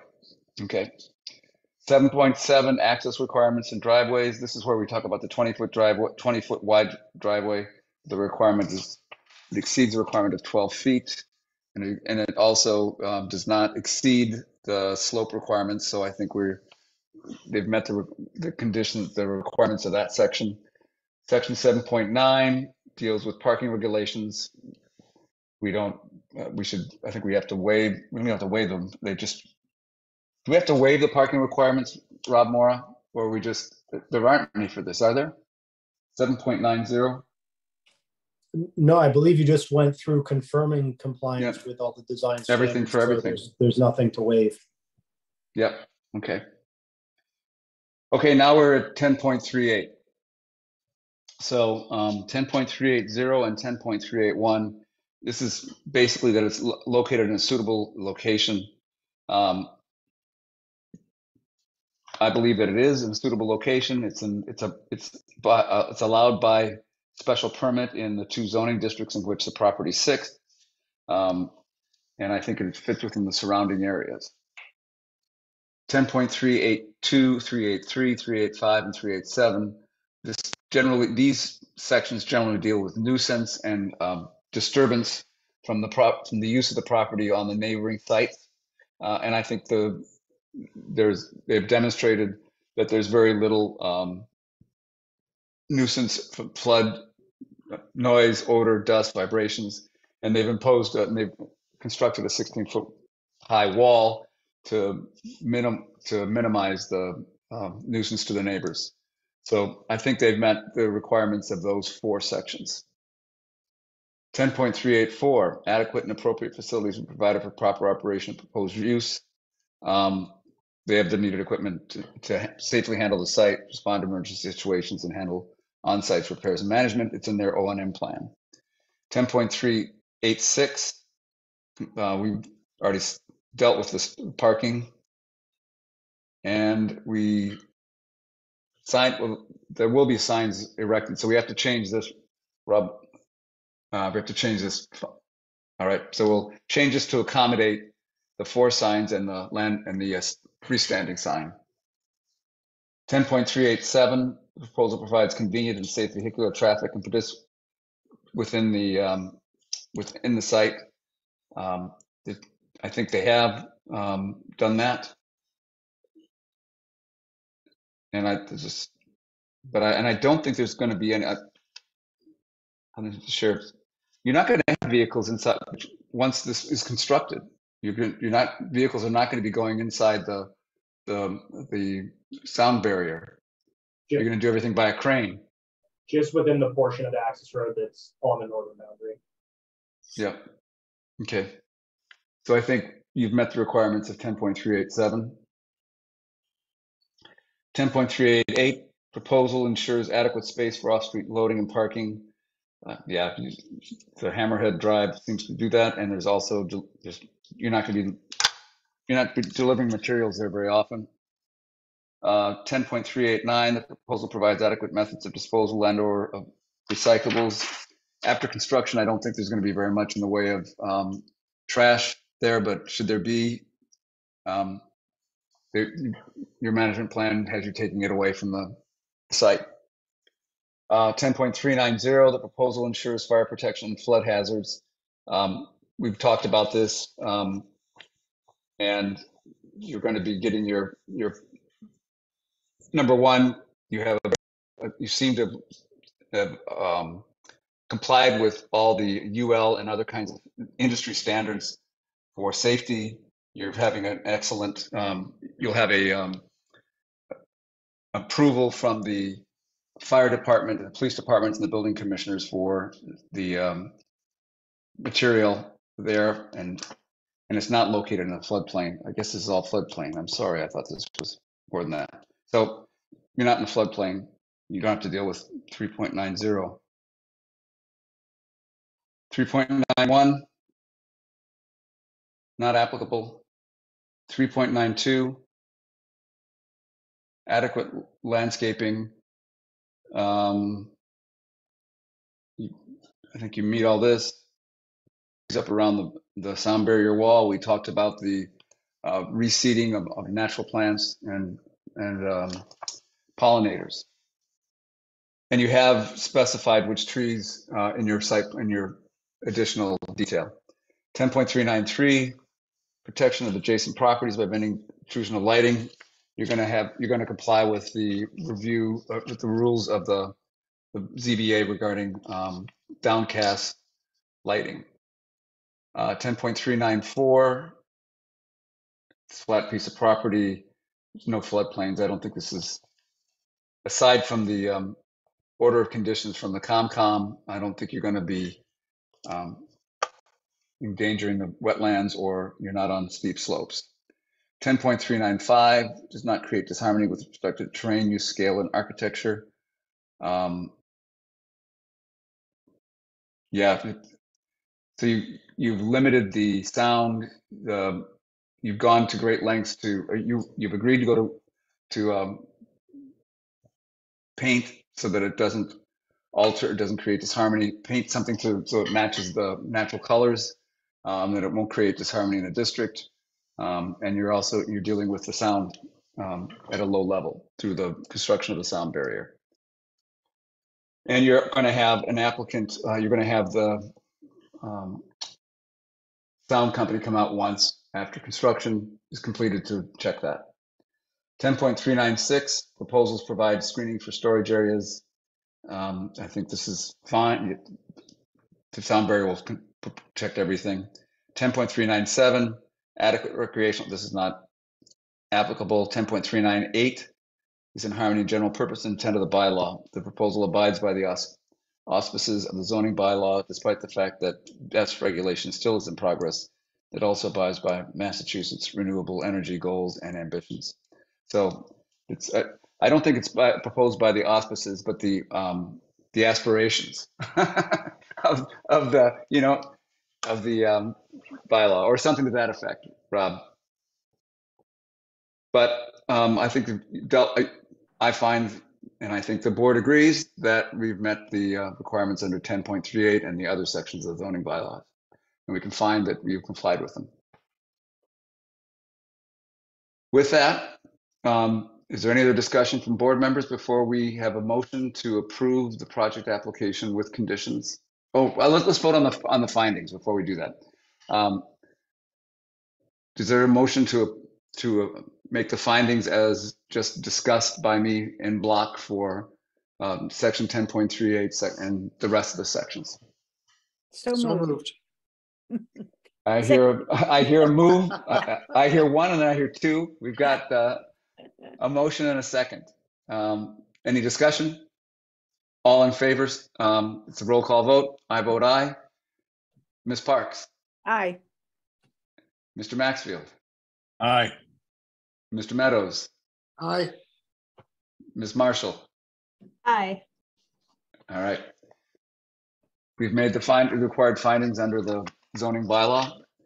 The next motion is a motion to approve the application before us with condition. Oops, Ms. Marshall. Just when do we close the public hearing? I'm sorry, I just don't know. We'll do that as part.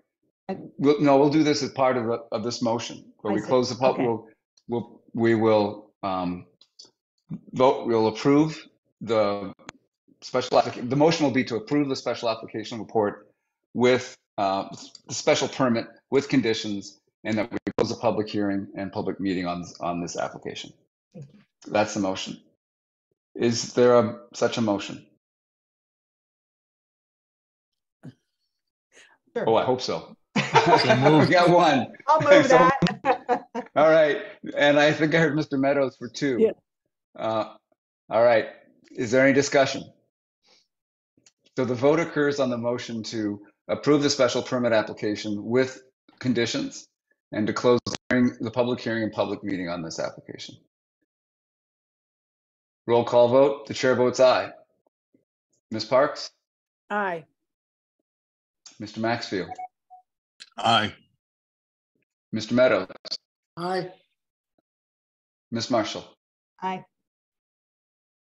Great. Vote is 5-0, unanimous vote. Congratulations. You've got your special permit. You've got some work yet to do to make the changes to your management plans and other things which we discussed. The staff has got a note of those things. And you've also got some work to do with the emergency response plan coming up. But congratulations, and if you have, you'll work with Rob and company, and we wish you the best of luck. Thank you, Mr. Chair. Thank you, board members. I really appreciate all the questions. It was great working with you. I'll follow up with Rob, the planning department, on any immediate follow-up items, and then certainly I'll look to keep the board in touch and in communication as we're moving forward. But really do appreciate your questions and forward moving the project forward. Okay. Thank you. All right. thank you. Next order of business is general public comment on matters not before the board tonight. We have 4 attendees and 3 attendees. And I don't see any hands up. All right.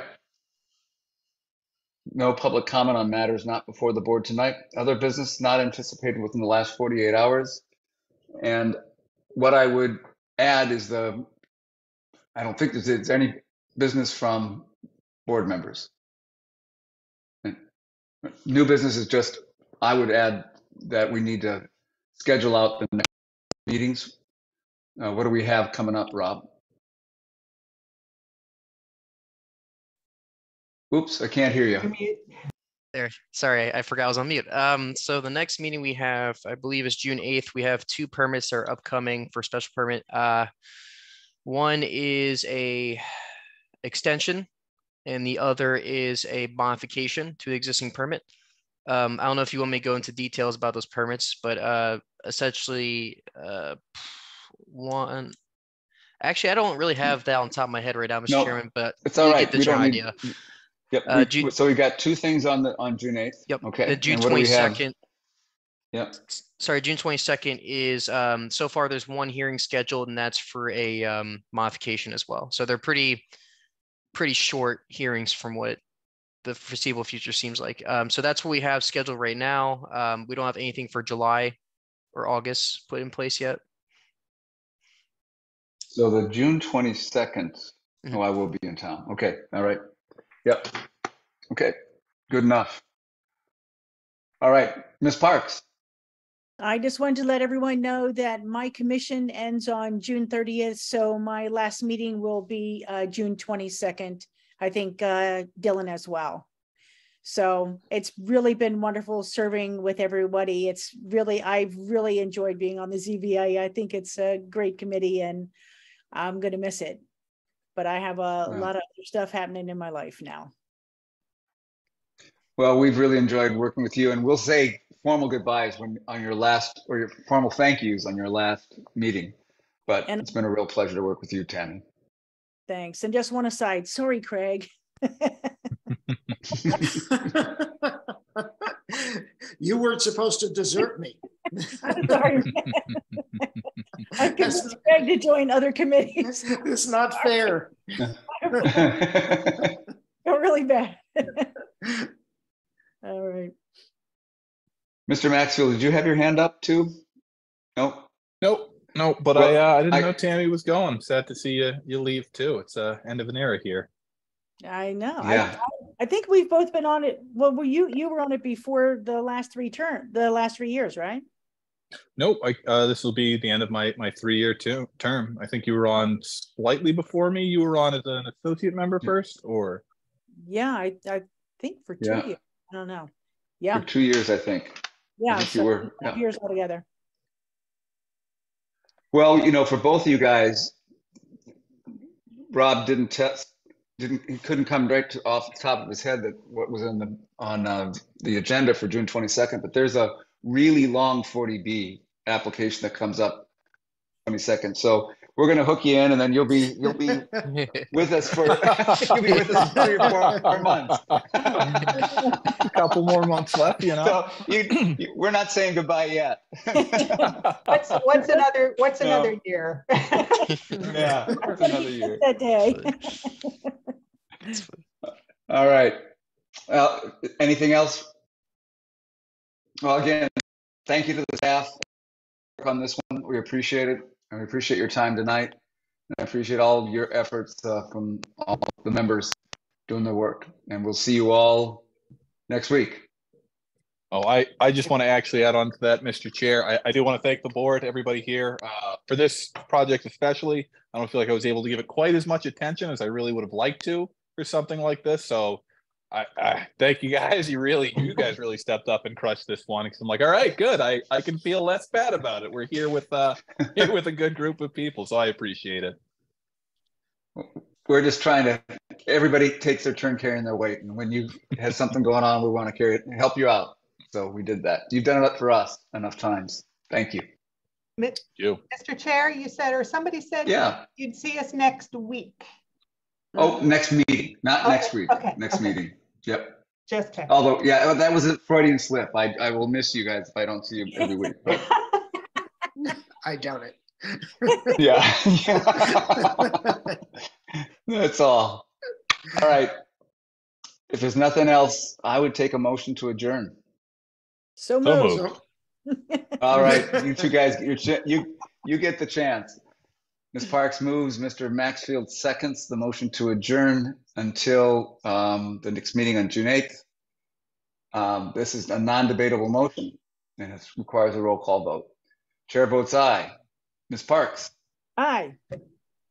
Mr. Maxfield? Aye. Mr. Meadows? Aye. Ms. Marshall? Aye. All right. We're adjourned. Thank you all. We'll see you in 2 weeks.